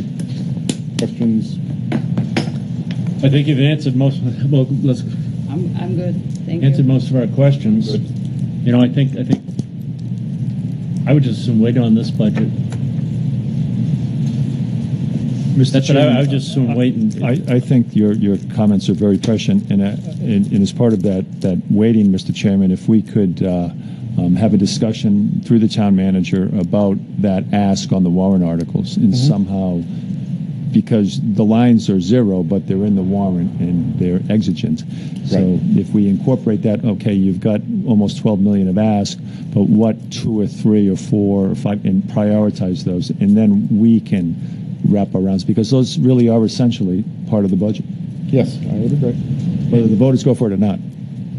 And I would make a recommendation that we and you include the budget committee on that report and stuff, and get working before you have to go before them, so they're well aware of what's going on, what the needs are, and that it's not just wants. You know, I would recommend. Yeah, it's we haven't dreamed it up. It isn't like I know that. Yeah, I agree with you 100%. Okay. You know, sad thing is there'll be people that say you have dreamed it up. Well, the only comment that I have heard to that is, geez, I never heard about this before. Yeah. But the discussion with that particular gentleman was, hey, it's in the 2006 report. And it's just that we never really read it or grasped it to its full extent. Thank you very much. Okay, thank you. Thank you. Thank you, Can I Christie. speak up before you move on? Not about public works, but about a couple of other. Oh, yeah. Oh, I thought you said, can you sneak out? No, sneak up to the table. You can do whatever you want. Okay. Sneak up. Sneak up, not sneak out. The tax collector has kindly reminded me that we need to have our tax rate set. So I have been reaching out to DRA in regards to the tax rate, and there are a couple of items to be brought to your guys' attention. The MS 535 is a form that the board has to sign. It's just saying that we have received the audit. It's the form that the auditors fill out. So they take all the numbers from the audit and generate it into a DRA form. Right. I have not been able to get DRA to remove the draft because I was hoping I could get you guys to sign this tonight, but I don't think we would like to sign something that says draft. So as soon as that watermark is removed, I would like to be able to get this form signed by the board. But usually you guys vote to sign it. So I didn't know if you'd be willing to vote tonight, and hopefully within the next day or so I will get the draft mark removed by DRA so that the board can sign this and it won't hold up us moving forward with the tax rate. The motion that we approve to sign it when it's ready. Second. Motion, second. All in favor? You have the approval. And what, will you leave it in Christina's office or something, or And in I'll your let office? you, and I'll send out a note letting everyone know that it's ready. And then the other thing that the board can, I guess, start to think about, or may have already been thinking about, is whether they would like to use any of the unassigned fund balance to offset the tax rate. At the end of 2016, the unassigned fund balance was $7,136,054. Could you just, $7,136,054. So it was up, I think the year before it was like $6 million. So Okay. it's up about $1 million. and that percentage would be, That's the unassigned fund balance. yeah, and isn't there a There's recommended? a recommended percentage from DRA. That's a big calculation. Last year when the tax rate was set, they break it down. 5, I believe, is the minimum, and I got the wrong 17 is the folder. max. Yeah, 17 is the max. And Right. last And we're year- about 10? Yeah, we're very close to the 10, yeah. Maybe slightly over now with the 7 million. Last year, when the tax rate was set, let's see here, the 10% retained was $6,057,000. $5,829, and when we did it, we were at 9.88%. We had $5,986,520. And last So- year, we allocated how much? $1 million. $1 million. $1 million. So this year, these are just estimates. I will come back and have the DRA, because they go through all the estimated revenues and tell us what the actual rooms and meals and all those things will be. But right now, if the board chose to do nothing with what I have calculated for my estimated revenues and what the voters approved for appropriations, you're looking at a tax rate of approximately $6.52. In 16, it was $6.41, so it's up about 11 cents there. If the board chose to use $1 million of the unassigned fund balance, it would drop it to $6.22. So that would put it under what it was last year. And that's what I would recommend you do. So. And we need to make that decision by. You have to make it before we set the tax rate. So the tax collector would probably like a decision sooner than later. In all reality, it's all about when the tax bills go out and then they have to collect them. So I mean, they like does to it have get them to out. be made before you send that form in? No, not before I send in the MS 535, but it has to be made before the tax rate can be set. So Once they send in the 535, Yep. since they already have all the other data required except for that, they will set an appointment immediately for us to set the tax rate, which is done via computer and over the telephone. At that point in time, we need to have that figure, Correct. and that could happen in a relatively short period of time, even before your next meeting. Yes. That's why I'm recommending that you actually expend $1 million of that surplus immediately to reduce taxes. Tonight. As soon as you feel pleasured to do it, yeah. Okay, and this is, how many years have we done this? Every year since I've been here, we reduce taxes with a surplus. I'm comfortable to make the motion. Okay. And if, having said that, before you even ask for a second, I don't have, and I do generically, I understand the ratios, the margins, the percentages. We're looking at an extraordinary amount of ask right now. We're well within the margins, and I would be more comfortable, and I will not vote tonight for any amount for us next week, and we can always meet. We can all rally the troops, Mr. Chairman, and we may want to be more aggressive on that. We've got $20 million in our investment portfolio. Remember, this is what you voted on last spring. Let me just finish. I will not vote for it tonight, and I want a more comprehensive data dump and situational awareness from the finance director, and I want to incorporate a more vigorous argument rather than just do $1 million, which is what we've traditionally done while I've been on this board. Thank you. And I would like to actually wait till I could actually speak with you a little bit about it before I made a decision. I've already talked with Kirsty. I'm comfortable. There's a motion. There's a motion, I know. If we, I mean, if Mr. Bean feels that there's more, we could do the $1 million now, and then if you decide, if Chris, you've already looked at it pretty good, right? I'm just doing estimates. I know DRA now, with their new automated system, as soon as they have this and they haven't gone over the estimated revenues, every town is given an advisor. The advisor hasn't contacted to go over the estimated revenues that were due on September 1st yet. So we have to do those things, and then they generate forms, and they can break down what every $1 million or $500,000 or whatever you put towards the tax rate. It can automatically show you. We can plug it right in, and it'll show you exactly what the tax rate is going to be.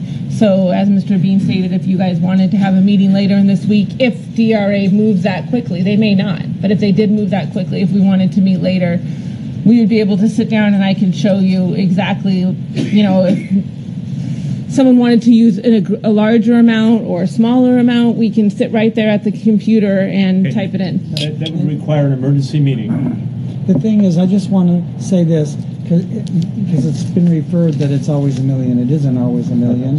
It's been many times 600,000, 500, and whatever. I have no problem with it being more, and I would rather see it to be more. Yeah, and I did calculate what $1.5 million does. Let me look here for you real quick and tell you. Okay.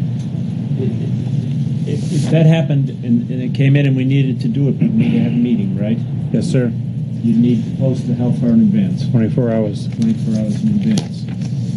People have any problem coming back to a meeting? No. I have No, no as problem long as in it's town. in the evening. We could have a public meeting upstairs if this room wasn't Oh, sure. available? Yeah, you can meet anywhere. All right. As long as people are willing for that, I would go along with what we're saying. And can you get us more data, I can get you more data. please? So you had a motion. Yeah, I'm okay with, I really, I thought she was recommending $1 million. I would rather see it to be more. Okay, so you're withdrawing your motion. Yes. Okay. All right. I'm all set. Okay, we don't have a motion, so. Okay, great. And we will get this MS 535 and get moving on with the tax rate. I'll keep you guys posted. Super. Thank you. Yep. Approval of minutes. September 25th, sealed non-public. Make a motion. Second. Regina, seconded by Rusty. All in favor?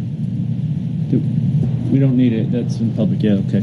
October 2nd. If we needed a roll call. No. No. October 2nd, sealed non-public. Motion to approve. Second. All in favor? Unanimous. I'm going to abstain on that, Mr. Chairman. Okay. Thank you. Abstain. New business. I do have some old business, Mr. Okay, Chairman. sorry. Thank you. The town assessor, and this goes to the basis of the revenue in this town. 66% of the operating costs in the state and towns are funded by property taxes, and there are some in town, and most recently last week's paper, that want to give favor to the state on a consistent basis, and that they're timid about running afoul of them. And I want to read this editorial and then some notes from assessors on HB 324, which directly impacts this town and some of our sister towns. This is from Ed Tinker.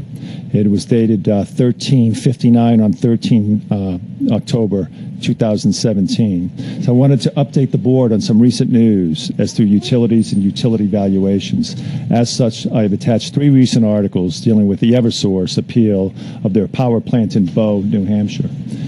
The judge in this case, Richard McNamara, sided with the utility, granting a valuation of $66 million for tax year 2012 and $67 for 2013. As you will read in these articles, these revised values are just 42% of the assessed value of $159 million used by the town.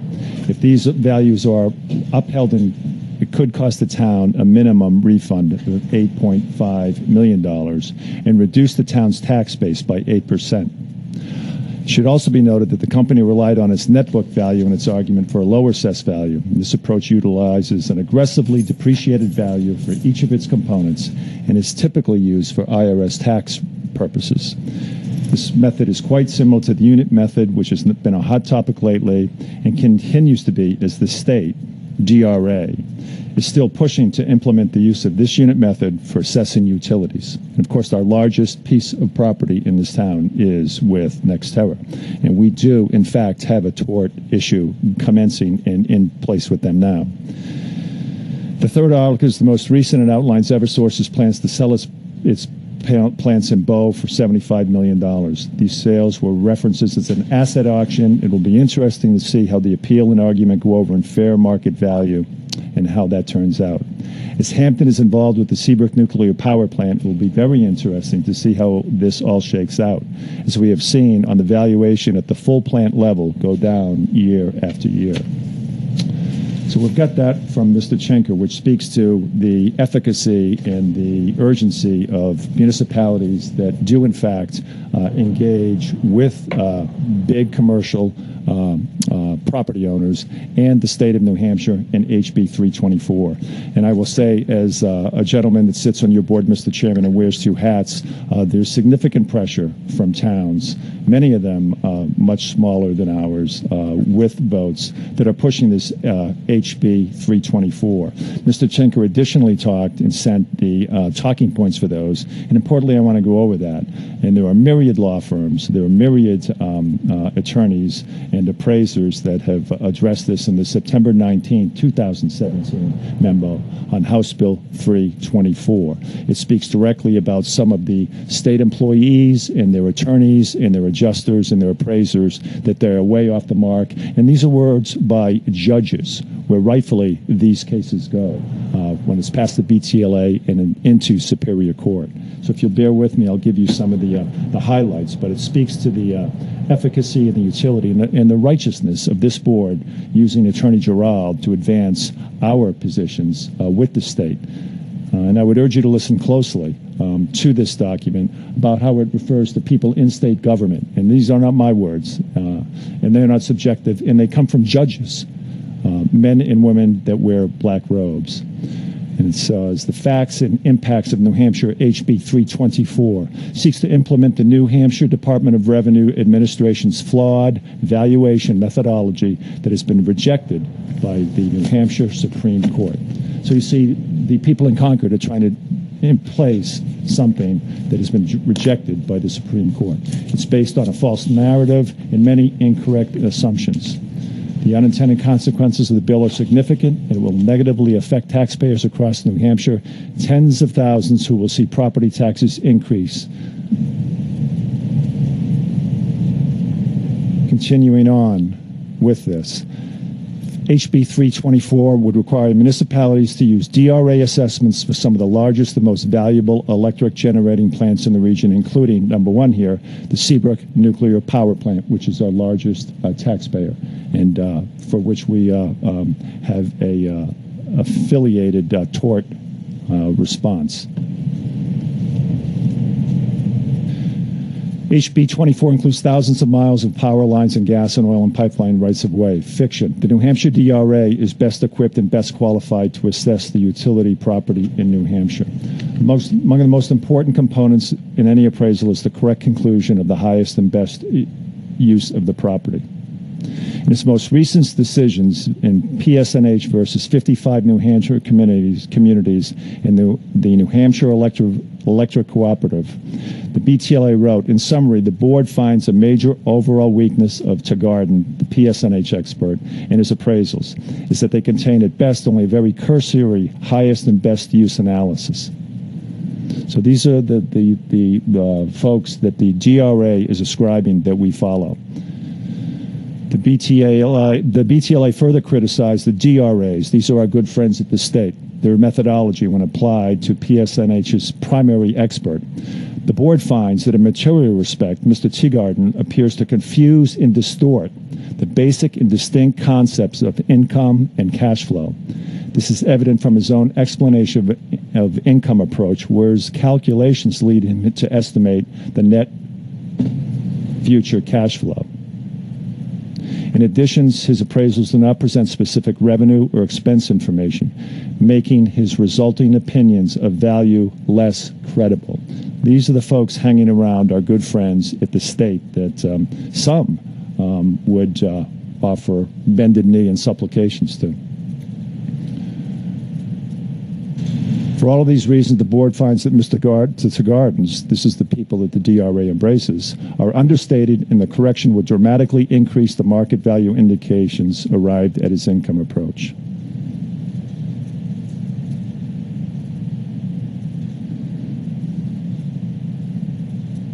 Continue. I'm just scanning this article, Mr. Chairman, and I'll wrap up shortly. And again, these are the folks that the DRA wants to take the job from Mr. Chinker, take the job from the selectmen, and mandate it with the state. The BTLA determined that Tegarden and Dickman appraisals did not result in credible opinions of market value. BTLA found that Dickman's unit appraisal and allocations had many of the same flaws. Dickman's appraisals did not result in credible opinions of market value.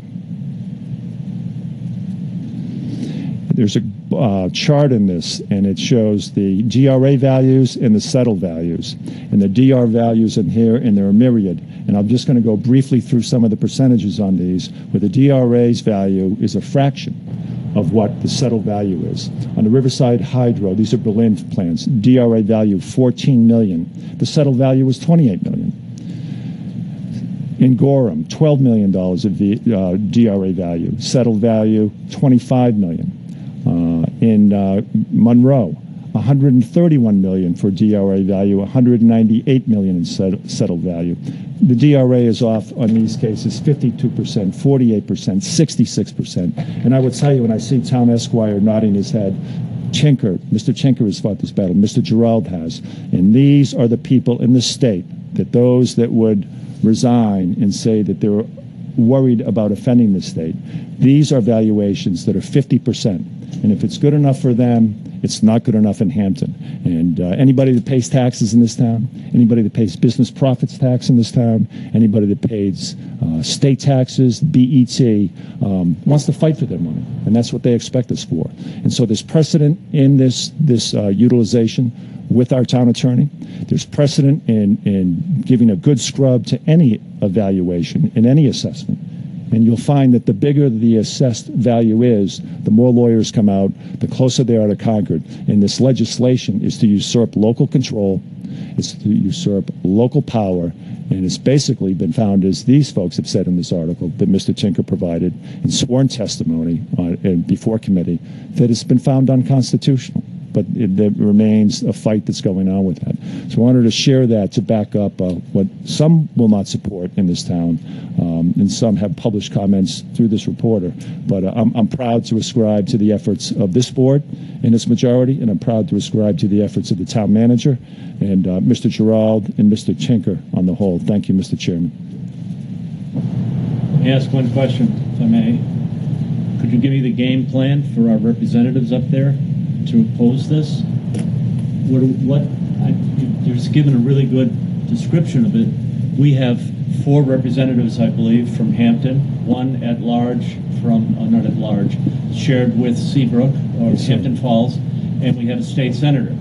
Have you guys gotten together to come up with a game plan to fight this? I know that the Representative Edgar, Representative Cushing, and myself are against it. I do not know about our other legislator. Have you guys had a meeting to discuss it? We haven't had a meeting. This is an ongoing battle, and again, when people in this town and when there are people that opine about how we can't challenge the state, these kinds of comments that were in the paper last week only serve to weaken our efforts and to protect the economic. You have the floor, Mr. Chairman. Okay, and I serve up there. Now, they serve to weaken and undermine our efforts, and they prevent this town from pursuing economic justice, which is a civil right. And many people don't have the time to research this. Many people can talk about what the campaign looks like, but Cordell Johnson, our advocate, is on top of this. Reasonably minded people are for this. Rationally minded people are for this. And those that would offer supplications, and I say again, bend the knee to the state. This is the state in action, and they're shorting, the DRA has attempted to, for tens and tens and hundreds of millions of dollars of assessed valuation. I'm just ask one more time the game plan for our representatives. I would suggest you pick up the phone and call your representative, Mr. Chairman. I'm talking to him right here. Yeah, well, I just told you what I suggest you do. Okay, so there's no game plan. Mr. Chairman, don't put words in my mouth. Then I asked what the game plan is. That's a simple... I don't consider this a funny matter. Amazing. Sorry. New business, state aid, water quality testing. Mr. Chairman, I had previously emailed you, and you so graciously put on the agenda for this evening an article that has been published in the Manchester Union Leader. Representative Messner, Representative Cushing, Representative Edgar, folks of us that have campaign plans in Concord, Mr. Chairman, were in Concord with the governor. And he announced that there would be some water funding coming out. I will read this article. Mr. Gerald has worked with Mr. Ballestero. We have carcinogens in the water. There's going to be a disposal of money. And I will read the article and ask Mr. Gerald and his esteemed professionalism to perhaps offer the commentary that we can put in a verbiage and get a message to the governor on this dispersal of funds. And I would ask that he sit up here at the table now, please. This was in the Manchester Union Leader. And it was an article that was dated 8 October. And again, this was after a meeting where the governor announced that to Minnie Messler, myself, Mike Edgar, and Rainey Cushing. Just as New Hampshire is dealing with more contained wells and water systems around the state, money is on its way to help. Hundreds of millions of dollars are set to head out to the Granite State communities for projects to improve drinking water. We usually have just the problem and less so the funds, said Robert Scott of the State Department of Environmental Services. Scott sits on the New Hampshire Drinking Water and Groundwater Advisory Commission. In November, this group will choose several major projects to fund from a fund of more than $200 million settlement with ExxonMobil over MTBE. Jillian Lane lives in the Breakfast Hill area of Greenland, not far from Coakley Landfill, a site of heightened concern regarding perfluorochemical contamination. There's a lot of need, she said. We have those same needs. It was like hundreds of others in the community. Lanes' family is on a well, and they put in their own filtration. It was expensive to have it installed. The maintenance is going to be expensive and long-term, and there's a simple solution to this problem, which is getting all of these residents on a single regulated source of water. We've had some of those people come before our board in some of those developments. This commission is considering $200,000 to study whether Portsmouth Public Water can supply the Breakfast Hill area. In Litchfield, public water systems are also in line for funding to assist in the transition from PFC contaminated private wells. Dover, Lee, Plastow, Salem, and Wyndham, and others are at the top of a long list of communities seeking financial assistance to work around MTBE. While millions will be spent, officials plan to invest some of the settlement to ensure that it pays out for years to come.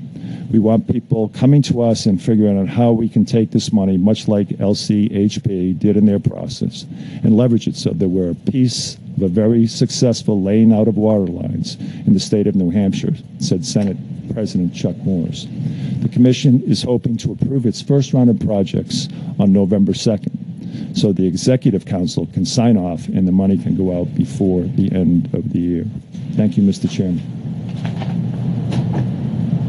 Having read that, Mark is prepared to offer some advice, perhaps with the town manager, with Dr. Ballestero, on what our needs are, what our projects are, what our testing is, what wells need to be protected, and what we can take to reduce and minimize carcinogens in our water supply. Thank you again, Mr. Chairman. As part of the recent acquisition of Aquarian Water Company by Eversource, the board had authorized my office and the manager to bring to the PUC's attention a number of concerns we had, especially at this critical time about Aquarian's wells, which are showing the increased levels of PFCs. As part of that, before the acquisition was approved by the PUC, this board and the town of Northampton reached an agreement, which is on file with our town clerk, with Eversource and Aquarian, that addressed a number of these concerns, one of which happened to be involving the PFCs. And Aquarian committed, with Eversource's backing, to investigate sources of PFCs in its wells, further investigation, as well as to remediate through treatment facilities. There is a pathway by which those treatment facilities will be implemented, particularly for the Mill Road well field. That's a critical, because these things can all be studied to death, but the actual remediation of something is something else again, which is even more important, getting it done. And I would suggest to the board that these funds the board urge Aquarian to apply for these funds to conduct remediation even more quickly than it was even thinking about now that these funds have become available, and also to back up the efforts of Representative Mesmer and others to have those funds be utilized for the Coakley PFCs. We actually have a quarterly meeting with Aquarian Water Company coming up soon, where we can urge that and urge them to take advantage of this funding, because this is a public water supply, and very important that that the remediation be done as quickly as possible. So those are my suggestions to the board in two areas. One has to do with Aquarian's wells, and the other has to do with backing the efforts as to Coakley. So what are you looking for from the board? Your authorization to urge Aquarian to take advantage of these funds that are going to become available. I'll make the motion. I'll certainly second it. Discussion? All in favor? Yeah, a quick discussion, and I would like Dr. Ballesteros' imprimatur on this as well, and his input, and I think he needs to be dialed in tomorrow morning. Again, these funds are going out as early as 2 November. Decisions are being made. This is a shotgun discharge of funds, just a couple of weeks. Mr. Welch can get involved. And then, as you rightfully point out, Mr. Chairman, about campaigns, is to get the delegation involved and the majority and minority leaders and our executive counselor as well to knock on the hatch for money. And when do you think you would be able to get Ballestero, Aquarian on a conference call, say, what can we get? We're talking hundreds and hundreds of thousands of dollars, if not millions of dollars of aid. I think we can get. He is someone, thanks to the board's directives to involve Dr. Ballestero, is pretty much on call as he can be. And I would just timing is of the essence, and it should be no later than Thursday afternoon. Sure.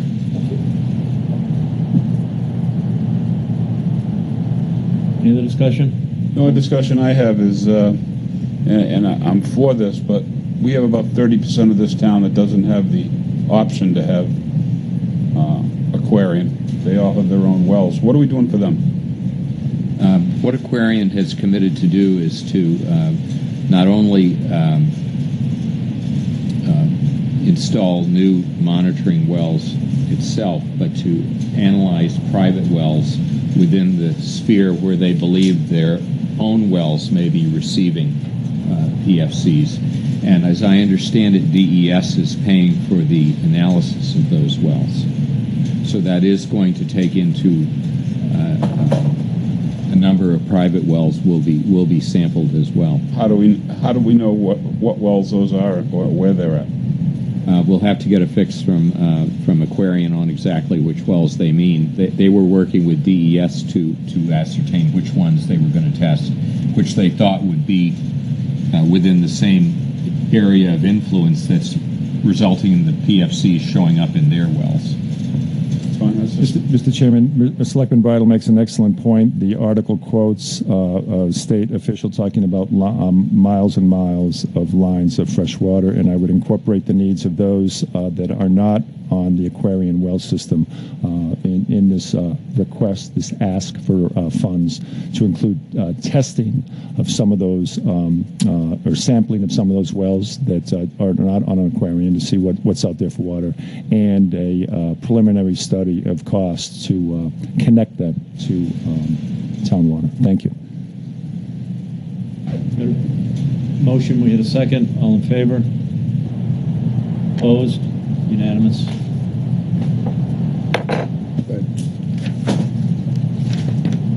Closing comments? Mr. Chairman, if we could have a motion to resume our non-public session that was convened at 6 p.m. under RSA 91-A:3, Roman 2, small c, reputation, and small e, litigation. I appreciate that. So moved. We need a roll call for that. Second. Roll call. Aye. Aye. Thank you, Max. Thank you, Channel 22.